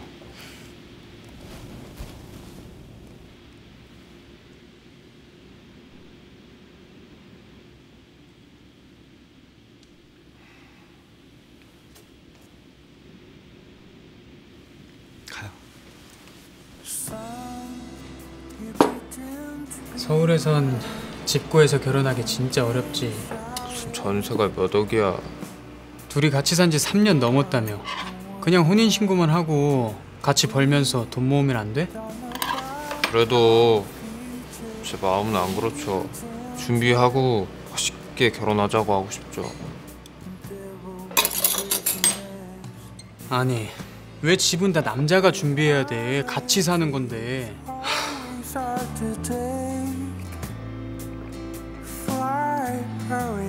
웅쌤은 아직 27이면 어리잖아. 학교는 돌아갈 생각 없어? 체교과 자퇴는 너무 아깝다. 남들은 수영 강사하다 임용 준비하겠다고 난린데. 제가 운동만 하느라 배운 게 없어서 수업을 못 따라가겠어요. 그것보다는 하루라도 더 빨리 돈 벌어서 멋있게 프로포즈하는 게 나을 것 같아서요. 여친도 그렇게 생각해? 어떤 이는 가진 게 너무 없어서 결혼을 하지 못했다.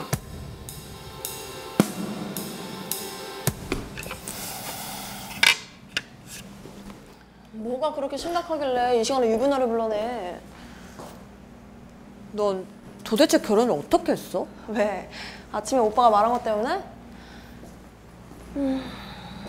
몰라. 어쩌다 보니까 유부녀던데. 결혼하니까 뭐가 제일 좋아? 완벽한 내 편이 생기는 거.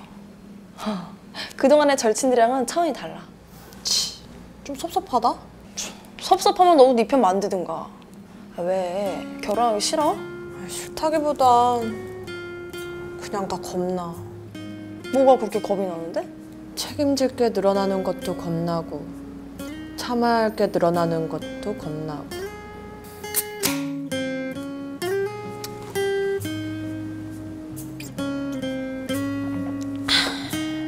근데 제일 겁나는 건 내가 오빠한테 당연한 사람이 돼버릴까 봐. 지금은 가끔 만나니까 뜨거운 건데 매일 붙어있다가 뜨뜨미지근해지면 어떡해. 데이트, 스킨십 이렇게 지금 해야 되는 것들이 내일 해도 되는 것들이 되면 어떡해? 야, 너무 많이 생각하지 마. 그러다 너 오빠 놓치면 그때 가서 후회한다.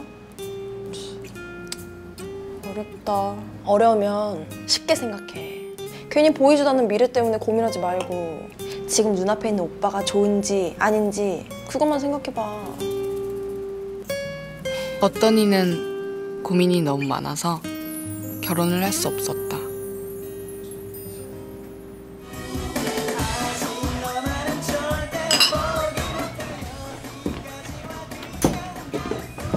누나, 이렇게 무거운 거 나한테 시키라니까. 야, 하나도 안 힘들어. 나 힘센 거 몰라? 그래도 내가 말했죠. 누나 나한테 여자라니까. 야! 알바도 하고 연애도 하고 좋네요. 그러게요.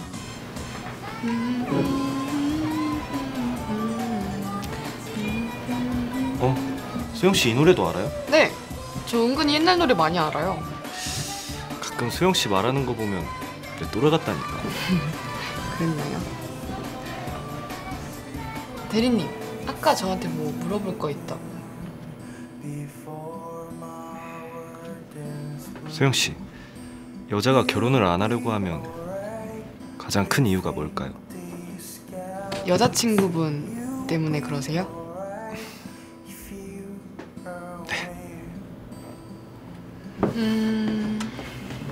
나이가 됐다고 연애 말고 결혼을 해야 한다는 게 좀 부담스러울 순 있죠. 근데 저는 그게 나쁜 것 같진 않아요. 결혼할 시기에 그 사람이 내 옆에 나타난 것도 운명이잖아요. 좀 더 현명한 결혼을 하기 위해서 그동안 연애란 리허설을 해온 걸 수도 있고. 아, 그때 그랬죠.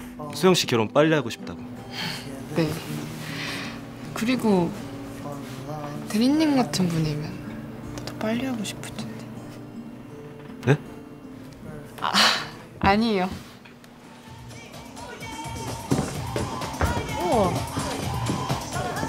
나도 나가야겠다.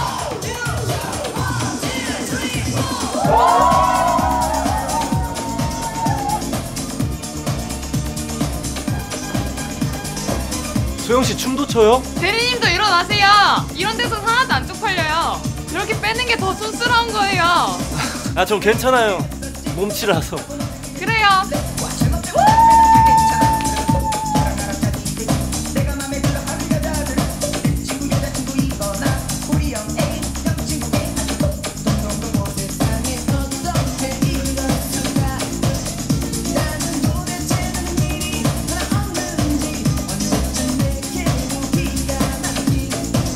결혼이라는 문제 앞에서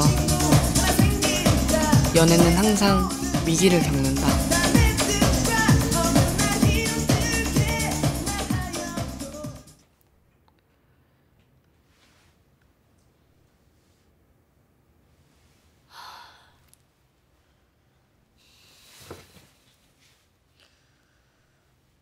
전화도 안 받고 어디야?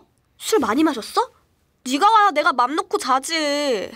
와서 봐. 진짜 죽는다. 뭔가 무슨 일 있는 거 아니지? 누군가는 헤어지고 누군가는 더 깊은 관계가 된다. 아쉽게도 이 둘 중 한 커플만 결혼을 한다. 이제 이별 뒷면에 서 있는 우리 내게 해피 버스데이 투 현수. 현수 옆에 하트도 하나 그려주세요.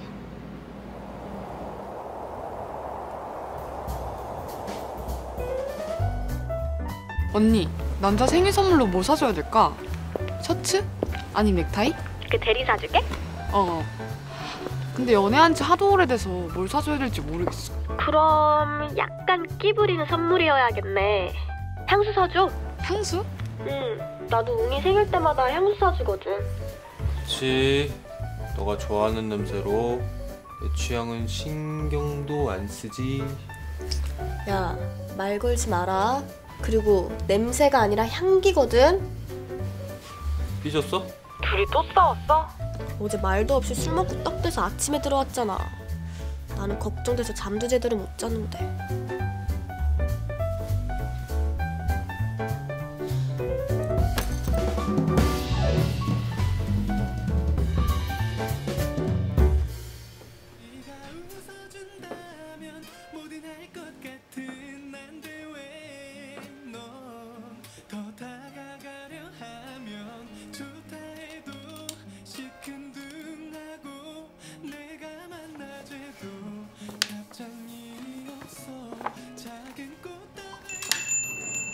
어서 오세요. 안녕하세요. 저 케이크 하나만 사려고요. 뛰어오셨나봐요. 제가 점심시간에 잠깐 들른 거라 여기 너무 맛있어서 택시 타고 왔거든요. 감사해요. 어떤 걸로 드릴까요? 저 이걸로 주세요. 그 저번처럼 이름도 써주실 수 있나요? 네, 그럼요. 뭐라고 적어드릴까요? 해피 버스데이 투 현수.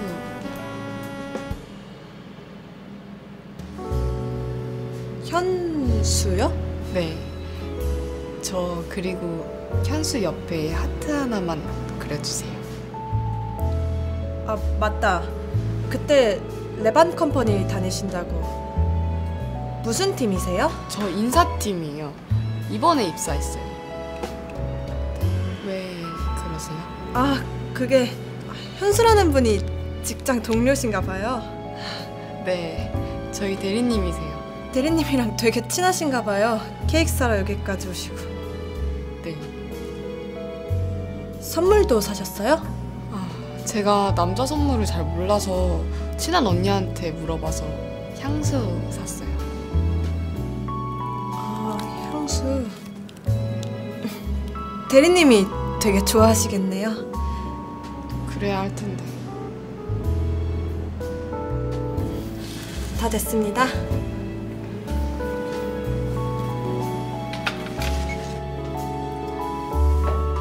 감사합니다.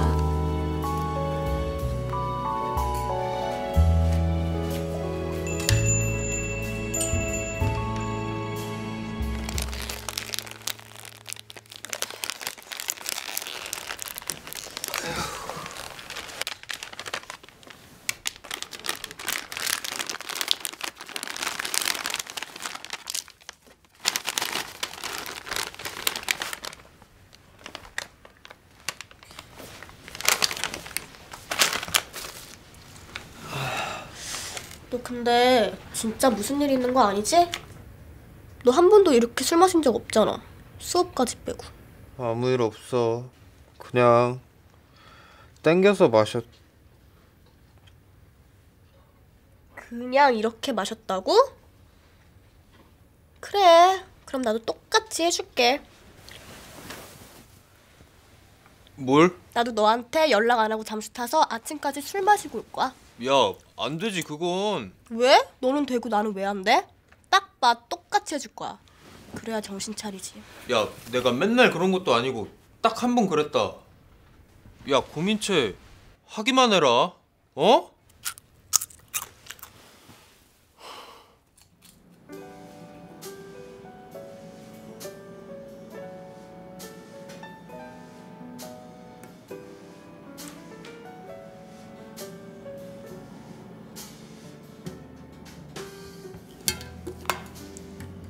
야, 오빠 회사 여자 신입이 오빠 생일 케이크에 하트를 써서 줬어. 이거 무슨 뜻이야?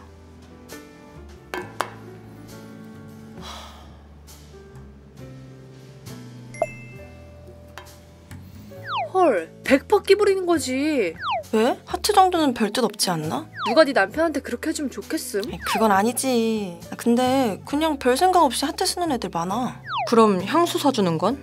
향수 의미가 나를 기억해달라 뭐 그런 뜻일걸? 헐, 나 예전에 친한 동료한테 향수 사준 적 있었는데 나 아무 생각 없이 사준 건데 그게 그런 의미였어? 뭐 좀 덜 예민하게 보면 남자 선물 살 게 별로 없어서 사줄 수도 있고. 그래, 케이크나 향수야 뭐 손글씨 편지에다가 하트 그린 것만 아니면 되지. 나 예전 남친이 받았었는데 진짜 너무 빡쳤어. 그건 진짜 100%다. 이거 봐, 이거 봐. 내가 너 이러다 오빠 놓친다 했지? 그게 왜 또 거기까지 가. 지효야, 의심되면 오빠한테 직접 한번 물어봐. 대리님, 갑자기 무슨 회의를 하자고 하는지 모르겠네요. 원래 회사 생활이 그런 거죠. 빨리 가요. 생일 축하합니다. 생일 축하합니다. 사랑하는 현수 씨 생일 축하합니다.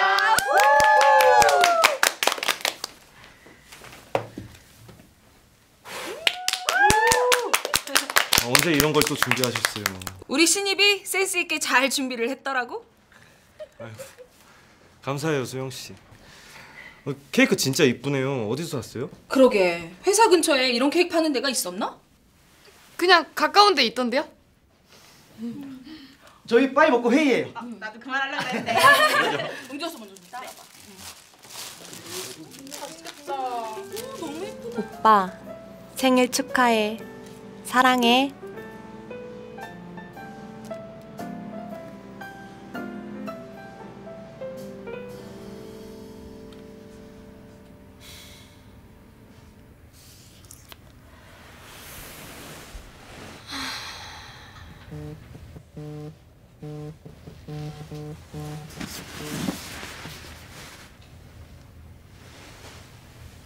여보세요? 민채야, 너 그때 인턴십 면접 본 거 합격자 한 명 빵꾸 나서 추가 면접 본대.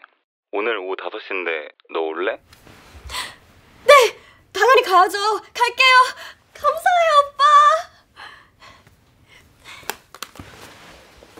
웅아, 오늘 나 한 번 더 면접 보기로 했어. 5시에 오래. 화 풀렸네? 그래, 풀렸다. 다 풀렸어. 헉! 빨리 준비해야겠다.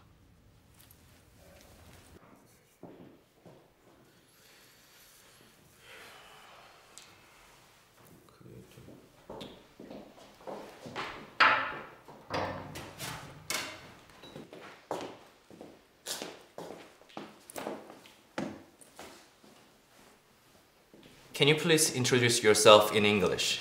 Yes, hello, I'm... 야, 너 또 왔냐? 네? 그렇게 가고 싶어? 네, 교수님. 저 이거 꼭 가고 싶어요. 저 학점 관리도 잘했고 장학금도 매번 탔는데 아직도 사회에서 스펙 미달이래요. 이거 꼭 가고 싶어요. 가고 싶은 건 다른 지원자들도 다 똑같아. 저번 면접 때 내가 물어봤잖아. 그동안 왜 계속 떨어진 것 같냐고. 그 이후에 내 생각은 해봤어? 네, 저 생각은 해봤는데 솔직히 그걸 떨어진 제가 어떻게 알아요. 제가 뭐가 부족한지 그리고 왜 떨어졌는진 절 떨어뜨린 교수님들께서 알려주셔야죠. 교수님께서 알려주시면 제가 부족한 점들 다 채울게요. 맨날 생일이었으면 좋겠다. 너가 이렇게 요리도 해주고. 나 요리 못하는 거 알지? 기대하지 마.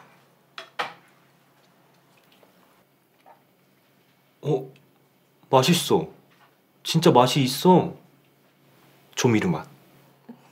좀 넘어가 주지. 농담이야. 고마워. 진짜 잘 먹을게.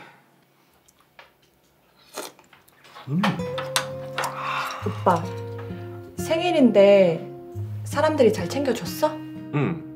생파도 해줬고 향수도 받았어. 돈 모아서 해준 거 같던데? 아 그래? 그 신입 들어왔다는 사람은 잘해? 되게 빠릿빠릿하고 열심히 하는 스타일이야. 그래? 다행이다. 그 후임 한번 잘못 들어오면 되게 고생이라던데. 그러게. 근데 왜? 아니 뭐 그냥 잘하나 해서. 여자라서 그러는 거지. 뭔 소리야. 아니야. 전혀 신경 쓸 필요 없어. 하나도 안 예뻐. 회사가 어딘데요? 저 레반 컴퍼니라고 인사팀이에요. 이번에 입사했어요. 여기 사세요? 아, 저는 아는 사람 집에 잠깐 놀러 갔다 가는 길이에요. 그리고 저 현수 옆에 하트 하나만 그려주세요.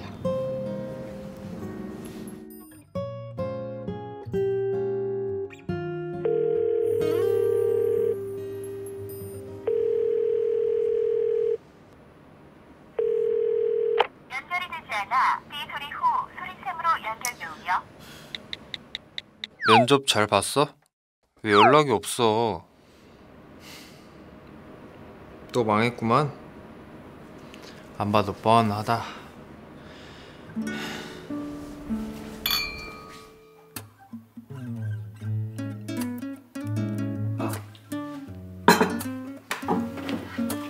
나도 선물. 오빠 생일인데 내가 왜 선물을 받아? 생일은 선물 받는 날이 아니라 기분 좋아야 되는 날이야. 네가 이 선물 받고 내 기분이 좋아지면 된 거지. 어제 분위기가 좀 어두웠잖아. 오늘 화해하는 장이었어.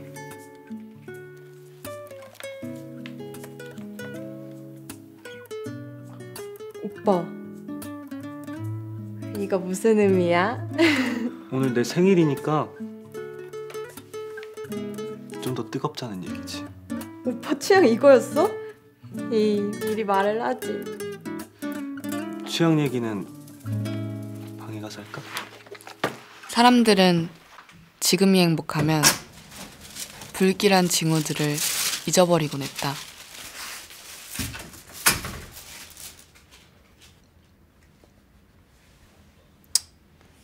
야 고민채, 너 또 면접 망쳤냐? 그럴 줄 알고 내가 맥주 사왔어. 이거 마시고 기분 풀자. 어? 야야, 괜찮아. 이 오빠가 돈 열심히 벌어서 너 먹여 살릴게. 어? 웅아, 나 어떡해? 어?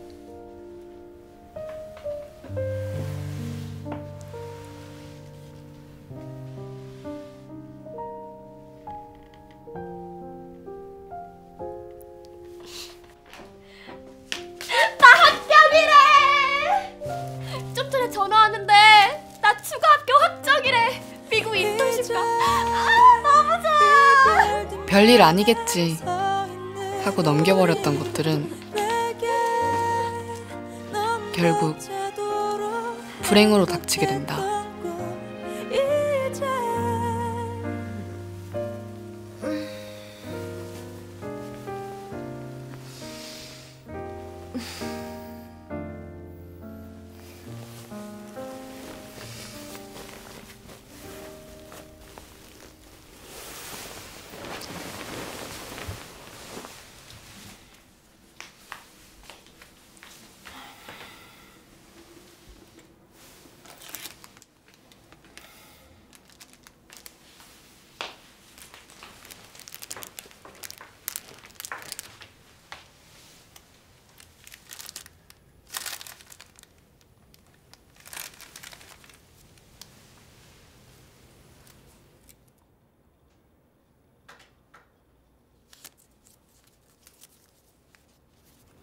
대리님, 생일 축하드려요. 이 향수 제가 되게 좋아하는 향이에요. 대리님이랑 딱 어울릴 것 같아서.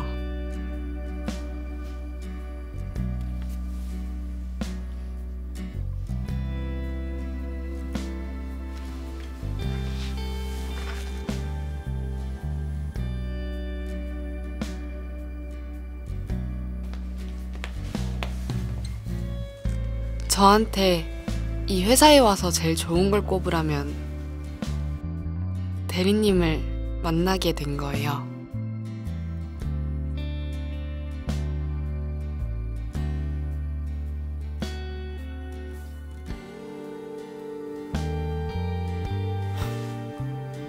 미리 물어봤다면, 미리 말했다면, 미리 붙잡았다면 일어나지 않았을 엔딩. 숱한 나쁜 엔딩은 어쩌면 스스로 막을 수 있었던 것들이다.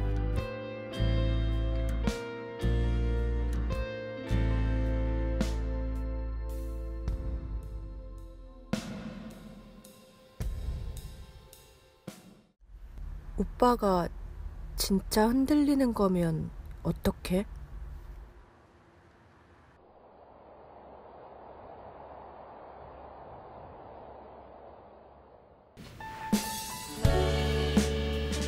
아침부터 뭐하냐?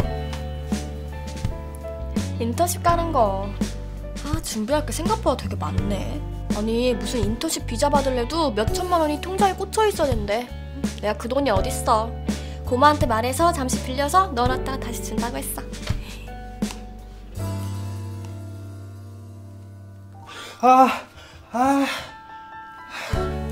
야, 내가 이거 쓰고 나면 잘 접어서 제자리 두라고 했지? 맨날 너 때문에 밟잖아.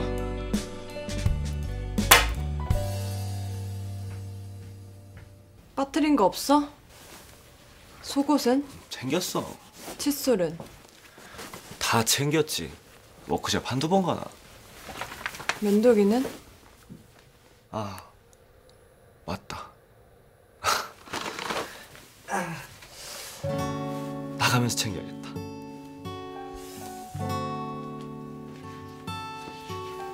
오늘 뭐 있지? 오빠, 나한테 뭐 할 말 없어? 할 말 뭐? 없는데? 아니야. 오늘 되게 신경 쓴다. 웬일로 왁스도 바르고 옷도 그렇고. 내가 요즘 너무 신경을 안 쓰고 다니는 것 같아서.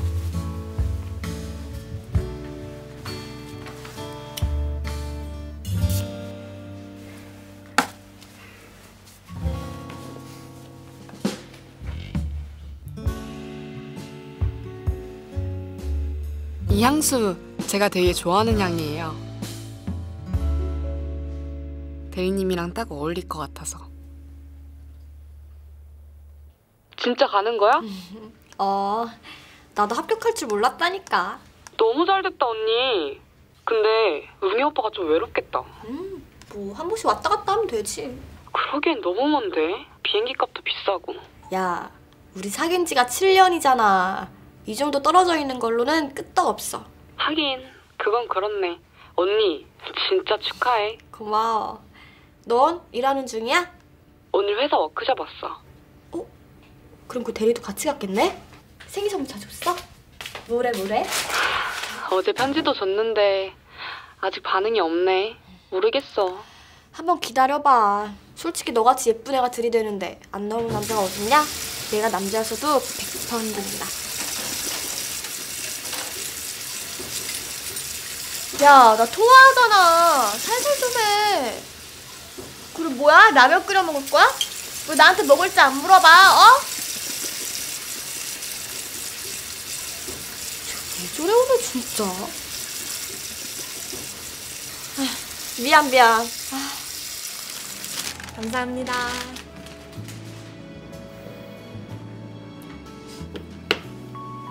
직딩들아, 보통 회사 워크숍 가면 뭐해? 뭐 하긴 술 먹지. 우리 남편도 맨날 가면 술 먹던데. 워크숍은 기승전 술이지. 현수 옆에 하트 하나만 그려주세요. 향수 샀어요. 내가 요즘 너무 신경을 안 쓰고 다니는 것 같아서. 어제 술집에서 춤춘 건 비밀로 해주셔야 해요.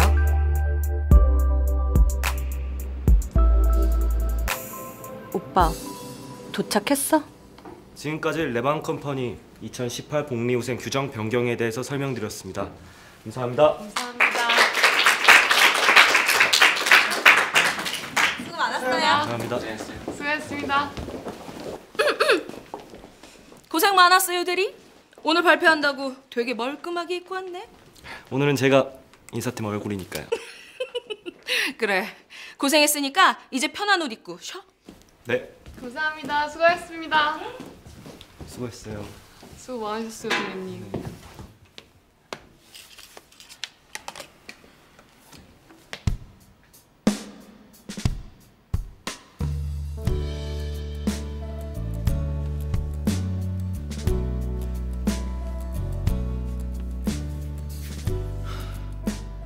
야, 머리카락 좀 보이면 치워.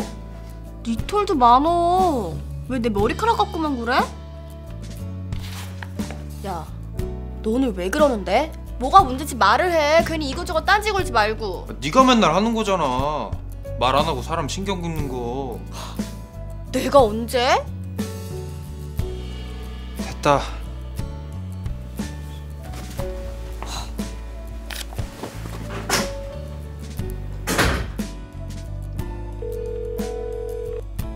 전화했었네? 응. 오늘 계속 발표하느라 전화 못 받았어. 무슨 일 있어? 아니. 에이, 무슨 일 있는 거 같은데. 계속 전화 안 해서 그래?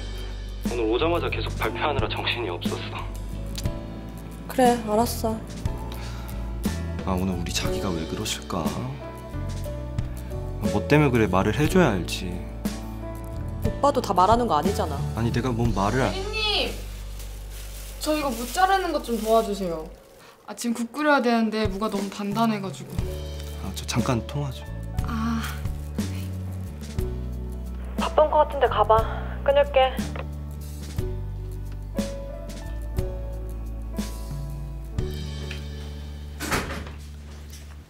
야, 넌 이 추운데 겉옷도 안 입고 어딜 갔다 와. 도대체 뭐 때문에 화났는데, 어? 너 인턴십 가지 마. 어? 가지 마. 너 그것 때문에 그런 거였어? 아니, 면접이랑 다 도와줄 땐 언제고. 그거야. 안 될 줄 알고 그런 거고. 뭐? 진짜 될 줄 몰랐지. 아니, 왜 가지 말라는 건데? 너 가면 나 너랑 헤어질 거야. 아니, 나 갑자기 이렇게 차이는 거야? 왜, 뭐 권태기라도 왔어? 차라리 이게 권태기였으면 좋겠어. 권태긴 극복하면 되니까. 근데 너랑 떨어져 있으면 진짜 헤어지게 될 것 같아서 그래.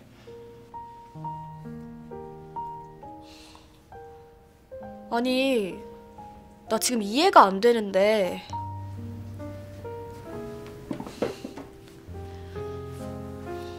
우리가 1, 2년 만난 것도 아니고 7년을 만났고 3년을 같이 살았어. 근데 뭐 이런 걸로 헤어져? 몰라. 헤어질 것 같아. 그래, 그냥 안 가고 이렇게 같이 살면? 그럼 다 나아져? 나 취업도 안 되고 그럼 어떡할 건데? 네가 나 먹여 살릴 거야? 결혼은? 그래서 내가 개인 수업도 하고 돈 더 많이 벌려고 하는 거잖아. 내가 언제 너한테 돈 많이 벌라 그랬어? 난 그냥 나중에 네가 좀 더 편해졌으면 좋겠으니까 고각해서 공부 더 하고 임용 준비 더 하라고. 그 얘기 좀 그만하면 안 돼?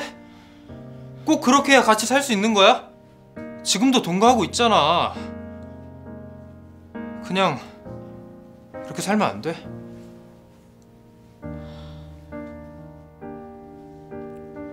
동거 좋지. 근데 동거는 지금만 같이 사는 거잖아. 난 너랑 결혼해서 미래도 같이 살고 싶어. 우리가 각자 조금 더 노력하면 우리 미래가 좀 더 근사해질 수 있잖아. 그냥 지금 이대로 못 살겠고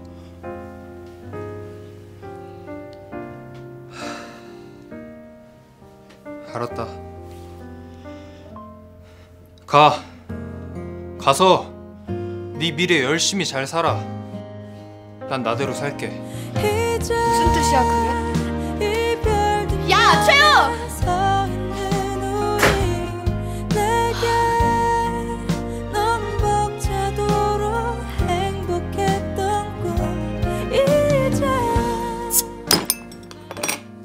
야, 그렇게 혼자 끙끙 앓지 말고 오빠한테 좀 말하라니까.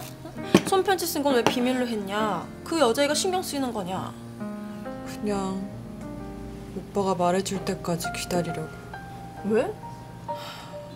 못 물어보겠어. 물어봤다가 오빠가 진짜 흔들리는 거면 어떡해. 뭘 어떡해. 그럼 헤어져야지. 오빠랑 결혼하는 거 두렵다고만 생각했는데 오빠랑 헤어지는 건 더 겁나. 이거 너무 이기적인 거야? 원래 연애의 끝은 결혼 아니면 이별인 거야?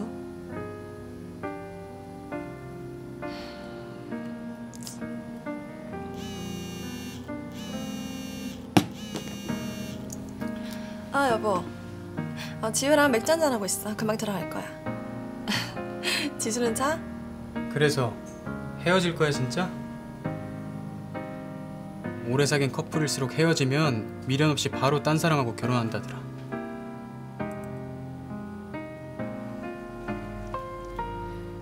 여친도 군대 기다려줬다며. 그럼 웅쌤도 기다리면 되잖아. 기다리는 건 얼마든지 할 수 있어요.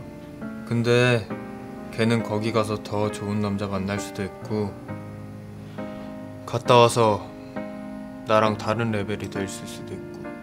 진짜 이렇게 가면 끝일 것 같아요.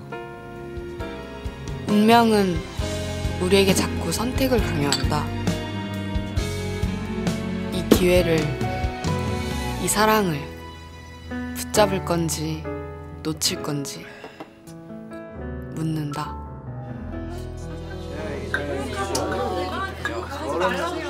술이 다 떨어졌네. 제가 갔다 올게요. 혼자 갈 수 있겠어? 좀 넉넉히 사야 될 것 같은데. 제 여자친구하고 부모님하고 같이 만났는데 남들이 여자친구가 부모님한테 그렇게 잘하는 거예요. 남들이? 제가 같이 갈게요. 네, 같이 가요.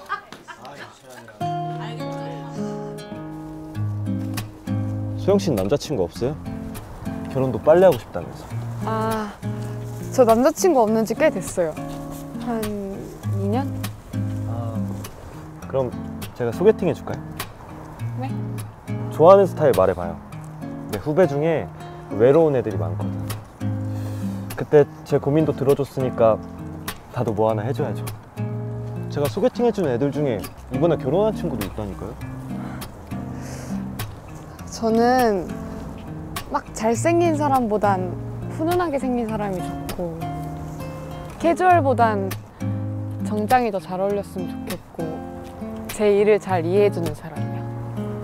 이왕이면 같은 직종이라거나. 아, 그리고 유머 있는 사람이요. 같이 있으면 웃게 되는? 잠깐만, 나 같은 사람 말하는 거네.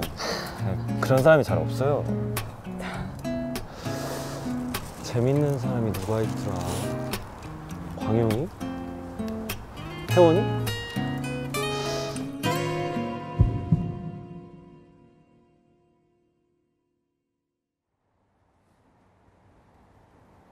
흥정 따윈 없는 이 선택이 두려운 건 바로 그 놓치는 것 때문이다. 원래 내 것이 아니었대도 우리는 늘 놓치는 것에 익숙하지 않으니까.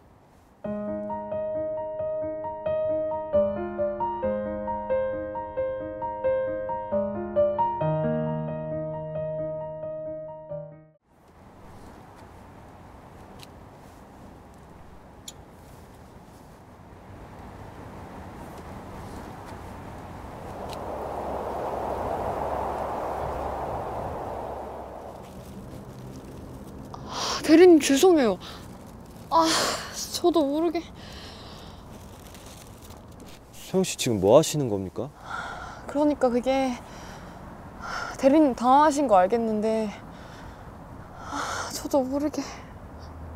네? 소영 씨 술 취하셨습니까? 그래서 이렇게 실수하시는 거예요? 아, 실수는 아니에요. 아, 그러니까 실수가 맞긴 한데 장난 그런 건 아니고요.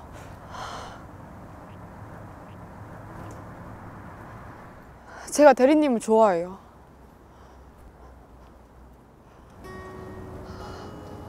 그게 대리님 여자친구 있는 것도 알고 그래서 포기하려고 했는데 그때 술자리에서 남부장님한테서 저 구해주시고 무거운 짐도 들어주시고 그러니까 너무 멋있어서 저도 모르게. 지금 무슨 소리를 하시는 거죠? 네? 죄송한데 전 소영 씨가 절... 아니 그런 마음인 것도 몰랐고요. 근데 제 의사는 상관없이 이런 행동을 하시면 좀 당황스럽네요. 죄송합니다. 그리고 혹시나 해서 말씀드리는 건데 제가 그때 소영 씨 도와드린 건 당연히 해야 되는 일이었어요. 그런 친절을 오해하지 않았으면 좋겠습니다. 다시는 이런 일 없었으면 좋겠습니다. 소영 씨가 사회생활 처음이니 그런 거라고 생각할게요. 그럼 먼저 들어가 보겠습니다.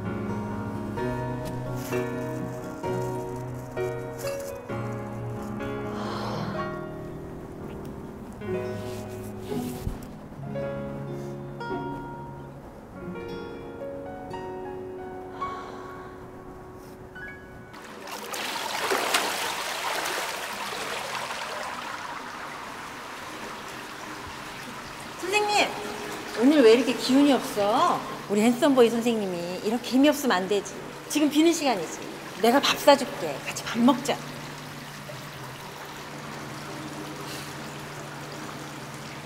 네, 어머니. 그럼 맛있는 거 사주세요.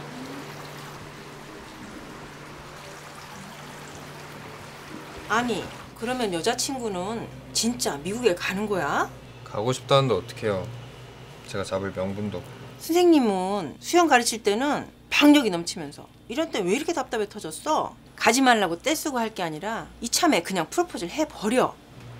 에이, 가진 것도 없이 뭘 어떻게 프로포즈를 해요. 왜 가진 게 없어. 같이 보낸 시간이 7년이라며. 그 세월 믿고 해야지. 나랑 결혼하자. 너 없이 못 살겠다.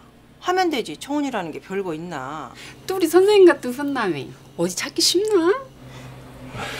질러보고 안 되면 찾아와. 내가 손자리 잡아줄게.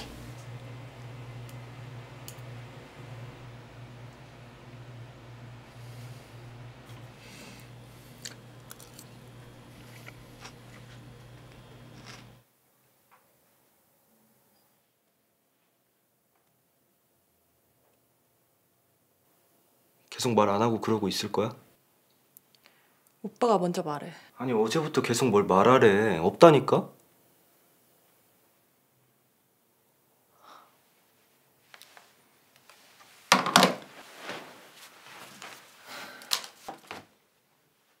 이래도 없어?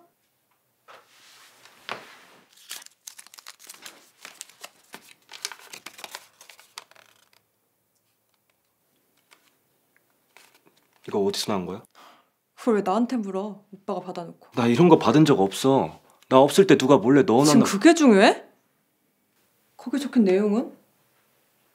여자랑 둘이 술집 가서 춤춘 거 그거 내가 알 필요 없는 거야 아님 일부러 숨긴 거야? 춤추고 그런 거 아니야. 숨긴 것도 아니고 그럴 만한 사정이 있어. 무슨 사정? 할 얘기가 좀 있었어. 그러니까 여자 직원이랑 둘이 무슨 얘기?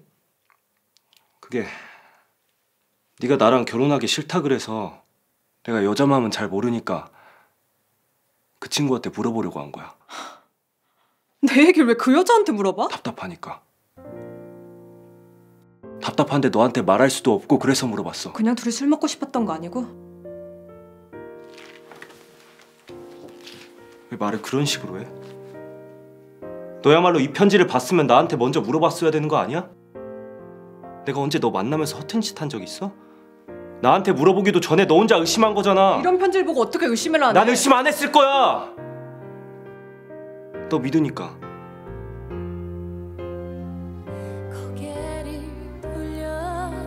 난 오빠 못 믿겠어.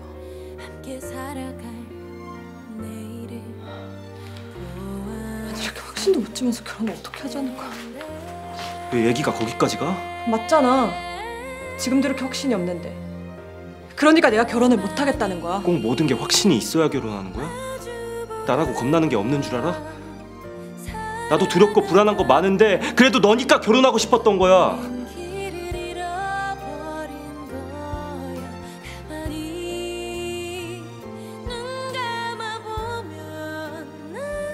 네가 그렇게 싫으면 안 하면 돼. 결혼. 근데 결혼 생각도 없는 사람이랑 내가 계속 만나야 되는 건지 모르겠다.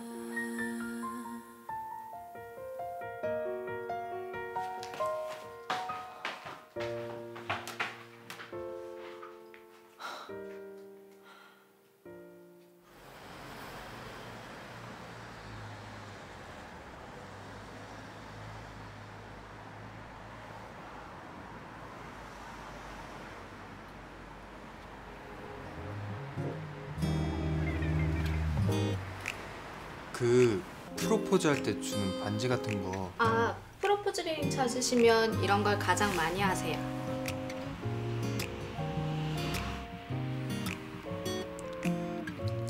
다이아가 좀 부담스러우시면 이런 심플한 스타일도 젊은 부부들이 많이 하시고요.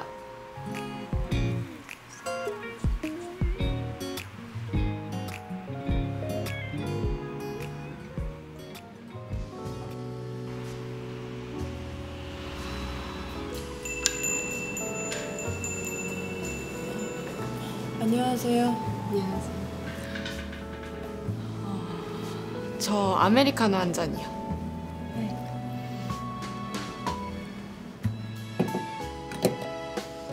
그때 대리님 생일 파티는 잘 하셨어요? 네, 다들 케이크 이쁘다고 난리였어요. 다행이네요.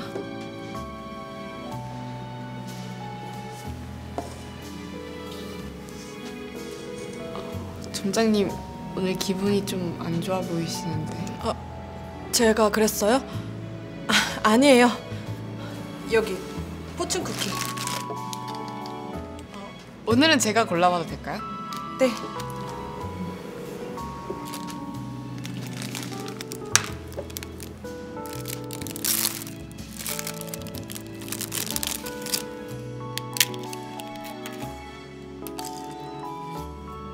오, 뭐 좋은 거 나왔어요?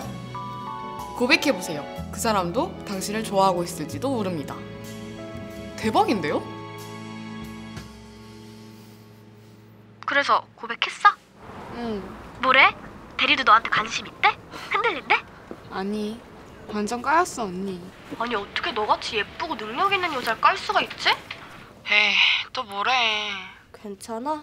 솔직하게 말하면 나 너무 세게 까여서 지금 좀 멍한 상태인 것 같아. 미안. 괜히 내가 설레발 떨어서. 아니야. 나 혼자 들뜬 건데 뭐. 언니 인턴십 준비는 잘 돼가? 몰라. 웅이야 갑자기 가지 말라고 고집 부리잖아. 왜? 모르겠어. 안 하던 짓을 갑자기 해서 이해가 안 돼. 자세한 건 만나서 얘기하자. 응, 들어가.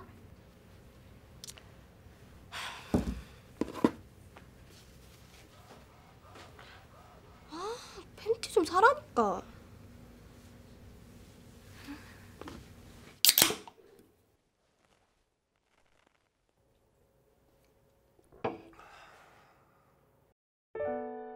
오빠도 연애의 끝이 꼭 결혼이어야 된다고 생각해? 연애하는 것만으로도 이렇게 좋은데.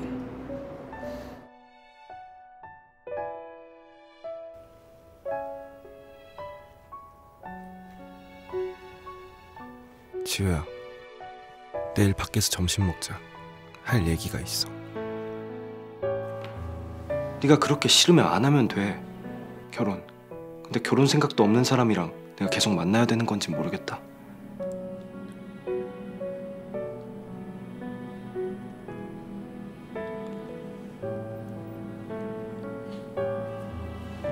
여보세요? 천지, 나 어떡해. 너 왜 그래?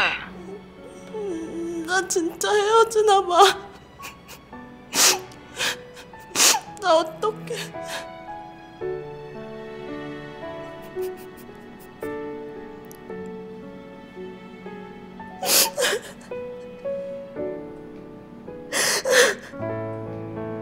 여자들이 더 좋아하는 남자 팬티? 이거 살까?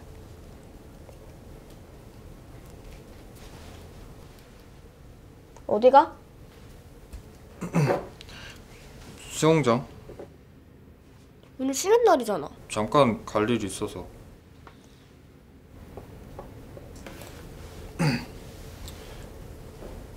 야, 고민채.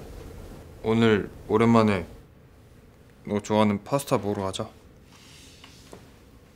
올 꿍에 있던 건 좀 풀렸나 봐? 뭐, 나 꿍하고 그런 거 없었는데? 근데 왜? 오늘 무슨 날이야? 아니, 그냥 너 맨날 파스타 노래 불렀잖아. 한번 가지 뭐. 올 웬일이래? 내가 나중에 주소 찍어줄 테니까 거기로 2시까지 와. 그래, 알았어.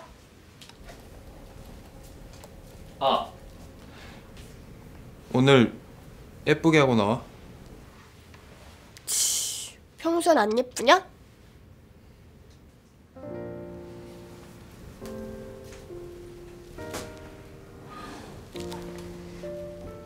새로 산 원피스 입어야겠다. 야, 이왕이면 빡세게 화장하고 나가. 원래 헤어질 때 제일 예뻐야 돼.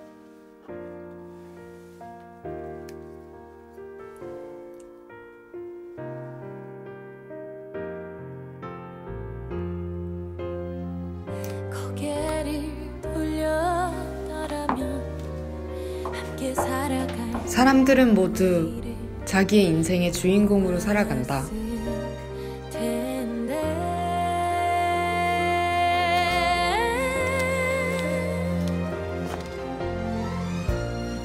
거의 다 왔음. 5분 안에 도착. 그러나 아쉽게도 그들은 자신이 어떤 엔딩의 주인공인지는 알 수 없었다. 부디 이 행복한 예감이 틀리지 않기를. 제발 이 불행한 예감이 빗나가기를 바라기만 할 뿐이었다. 들렸을지도 몰라 멀리서 들려온 그때 놓친 소리들 이제와 대답해.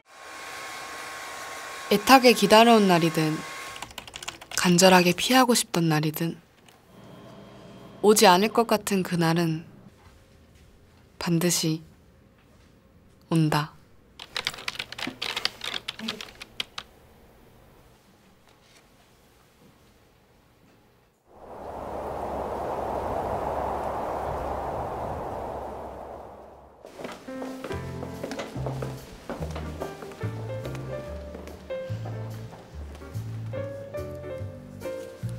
자, 지금부터 결혼식을 시작하도록 하겠습니다.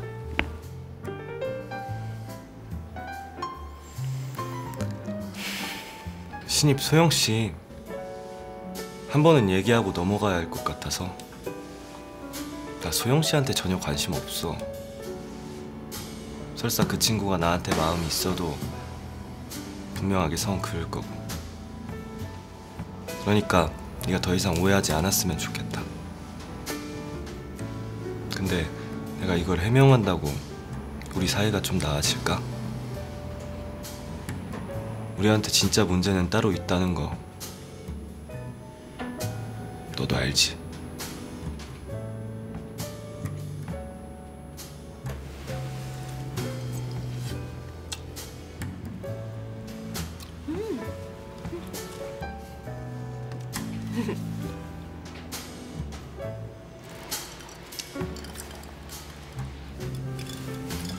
너 왜 이래 오늘? 안 하는 짓만 하고? 뭘? 너 이런 데 오면 맨날 예약 안 해놔서 기다리게 하잖아. 근데 이렇게 먼저 딱 와서 기다리고 있고 추리닝 안 입은 것도 진짜 오랜만이고. 그러는 너야말로 오늘 예쁘게 하고 왔네? 네가 예쁘게 하고 오라며. 고민체 자존심에 이런 날 또 안 예쁘면 안 되지. 이런 날? 무슨 날? 뭐야, 우리 뭐 오늘 축하할 일이라도 생긴 거야? 수영장에서 정규직 전환해준대? 아님 복학하기로 했어? 아 뭔데?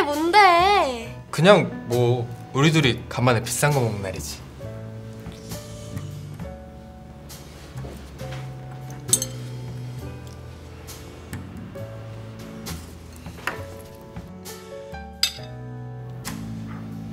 민채야, 우리 1년 동안 만나면서 언제 제일 크게 싸웠는지 기억나? 글쎄, 딱히. 생각해보면 우리 싸웠던 적이 거의 없어. 그러게. 난 그만큼 우리가 잘 통한다고 생각했거든. 그래서 네가 좋았고. 근데 요즘 들어 결혼에 대한 우리 둘 생각이 너무 다르니까 좀 혼란스럽더라. 어제 너랑 싸우고 나서 진지하게 생각해봤어. 이렇게 결혼에 대한 생각이 다른데 우리가 계속 만날 수 있을까? 아님 우리가 헤어져야 할까? 넌 좀 갑작스럽겠지만 이게 내 결정이야. 너 인턴십 가. 어? 가지 말라고 난리칠 땐 언제고 왜 생각이 바뀌었대? 내가 생각해봤는데 네 말이 맞는 것 같더라고. 그치? 응. 그런 좋은 기회 있으면 놓치면 안 되지. 그리고 너 그거 되게 가고 싶어 했잖아. 절 들었네, 채웅. 나 그럼 진짜 간다. 응. 잘 다녀. 지금 진짜 왜 그럴 것이지? 근데 너 가는 건 좋은데 가기 전에 내 부탁 하나만 들어주라. 부탁? 응. 꼭 들어줘야 된다.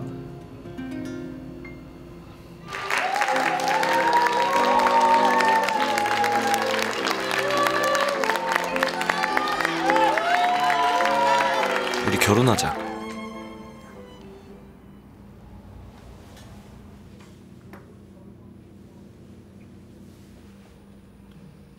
나랑 결혼하자, 지우야.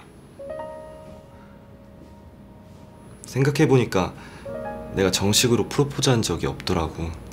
맨날 말로만 너한테 결혼하자 했으니까 네가 확신이 안 설 만도 했지. 그 말 하려고 한 거야? 응. 너랑 헤어질 수 있을까 생각해봤는데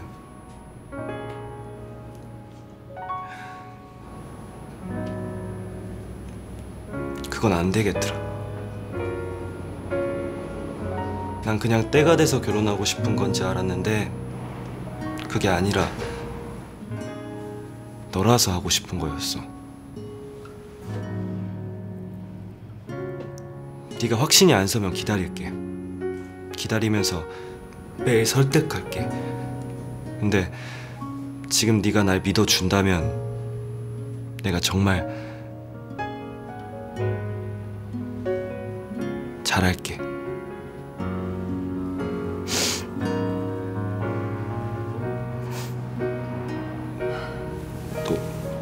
너 울어? 아니 왜 울어? 너 그렇게 결혼하기가 싫어? 그게 아니라 나는 오늘 오빠가 나한테 헤어지자고 할 줄 알았어. 근데 나도 오빠랑 헤어질 수가 없는 거야. 오빠랑 결혼하기도 너무 겁났는데 오빠랑 헤어지는 건 더 겁나는 거야. 앞으로 어떤 일이 있을지 모르겠지만 아무것도 확신이 안 설 땐 그냥 오빠만 믿을게.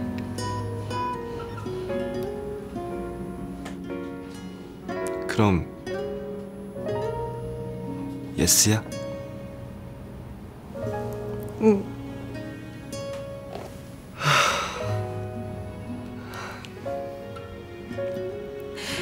근데 이건 안 끼워줄 거야?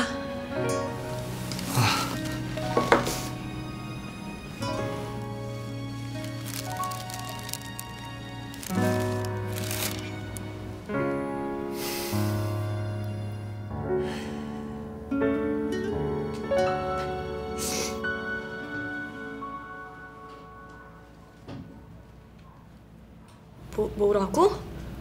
너 지금 뭐라 그랬어? 솔직히 말하면 반지라도 끼워주면서 잡아야 하나 고민했는데 내가 반지 하나 사줄 능력도 안 되더라고. 요새 반지 왜 그렇게 비싸냐? 갑자기 무슨 반지 타령이야. 내가 언제 반지 사달랬어? 지금 무슨 소리 하는 거냐고 묻잖아. 민채야, 나 재활 포기하고 선수생활 접고 이렇게 사는 거 솔직히 후회할 때 많았거든. 그래서 맨날 그때 좀 더 버텨볼걸 그 생각해. 몰랐지. 그래서 너는 기회 같은 거 안 놓쳤으면 좋겠어. 너는 나처럼 안 살았으면 좋겠다. 좋은 거 많이 누리고 좋은 거 많이 보고 너가 말하는 그 근사한 미래를 살았으면 좋겠어.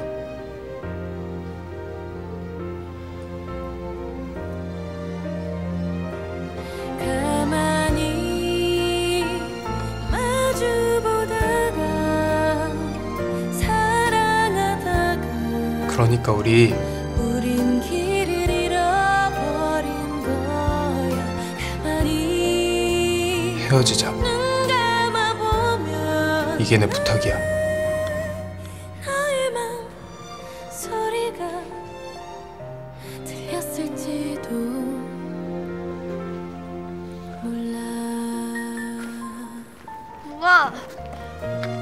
야, 채웅! 야, 채웅. 그럼 내가 인턴십 안 가면 돼? 그럼 나랑 안 헤어질 거야? 그래, 나 인턴십 안 갈게. 나 포기할게. 아니 가. 너 거기 안 가면 난 너 볼 때마다 미안한 마음 가지고 살아야 되는데 난 그건 더 싫어. 그럼 어쩌자는 건데? 진짜 헤어지자는 거야?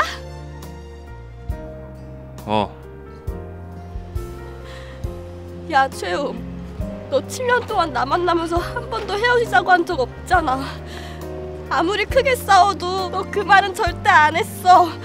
근데 네가 그 말을 하면 우리 이거 진짜 헤어지는 거잖아. 이러려고 예쁘게 하고 오라 그랬어? 어차피 울릴 거면서.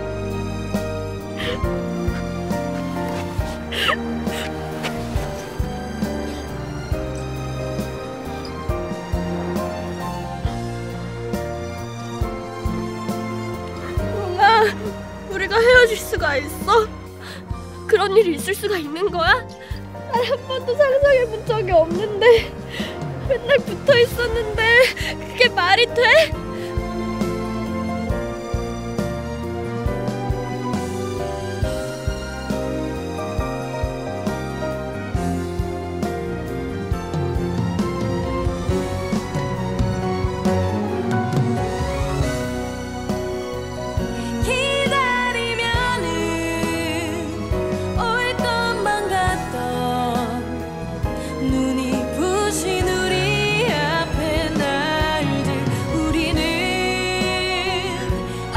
어디쯤인 걸까?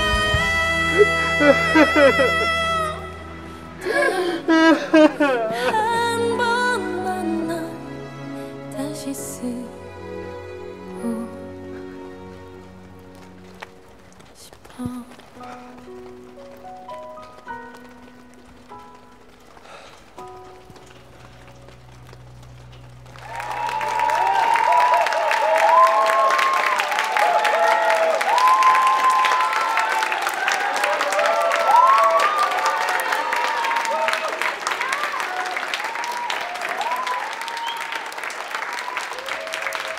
신부 입장.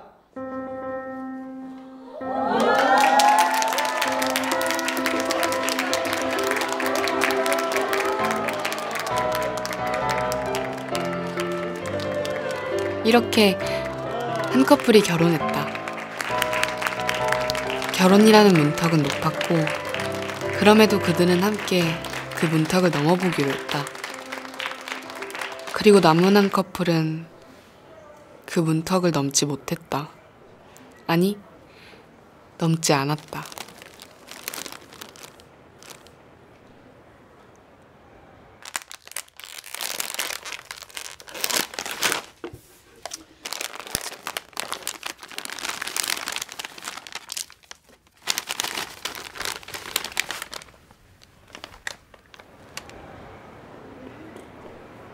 나 이제 출발해.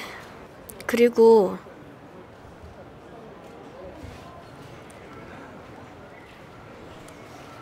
네, 교수님. 잘 지내시죠? 너도 잘 있지? 그 네가 죽고 못 살던 여자친구도 잘 있고? 아니 웅아, 말이 돼? 여자친구 때문에 유학을 안 간다는 게? 야, 너 수영 쪽에서 이런 지원받는 기회가 흔한 줄 알아? 죄송해요, 교수님. 저는 안 갈래요. 못 가겠어요. 야, 그렇게 여자친구 때문에 유학도 포기하고 했으면 결혼해야지. 아, 네, 뭐... 근데 무슨 일이야? 교수님, 저 복학하려고요. 네, 잘 못 따라갈 것 같긴 한데 그래도 해보려고요. 많이 좀 도와주세요. Baby, it's you I want. You turn my light on.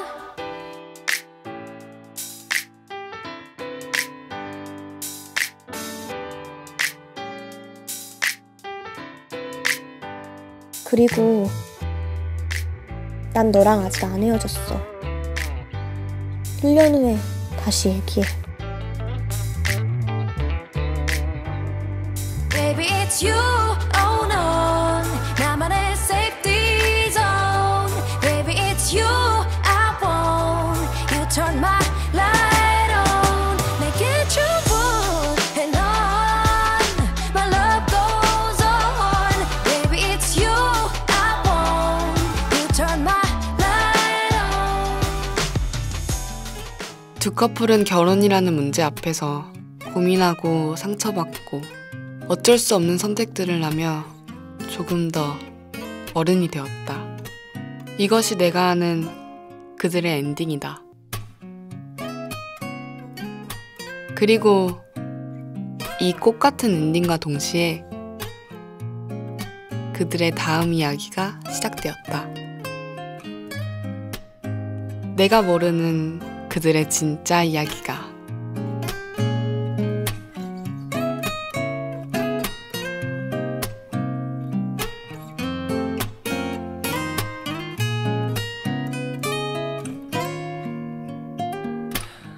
알다가도 모를 것 같아. 솔직히 그리 소심하지도 않은 성격인데 난 왜 너 내가 좋다면 너도 좋다고 내가 만나자고 또 내가 보고 싶다면 너도 보고 싶다면서 왜 꼭 결정적일 때는 좋다 해도 시큰둥하고 내가 만나재도 답장이 없어. 작은 큰 커피 들고 너의 집 앞에서 또 기다리다 돌아가네. 넌 참 사람 초라하게 만드네. 네가 좋다면 나도 좋다 했고 네가 만나자면 바로 달려갔고 또 네가 웃어준다면 뭐든 할 것 같은 난데 왜 넌 더 다가가려 하면 좋다 해도 시큰둥하고 내가 만나재도 답장이 없어. 작은 꽃다발들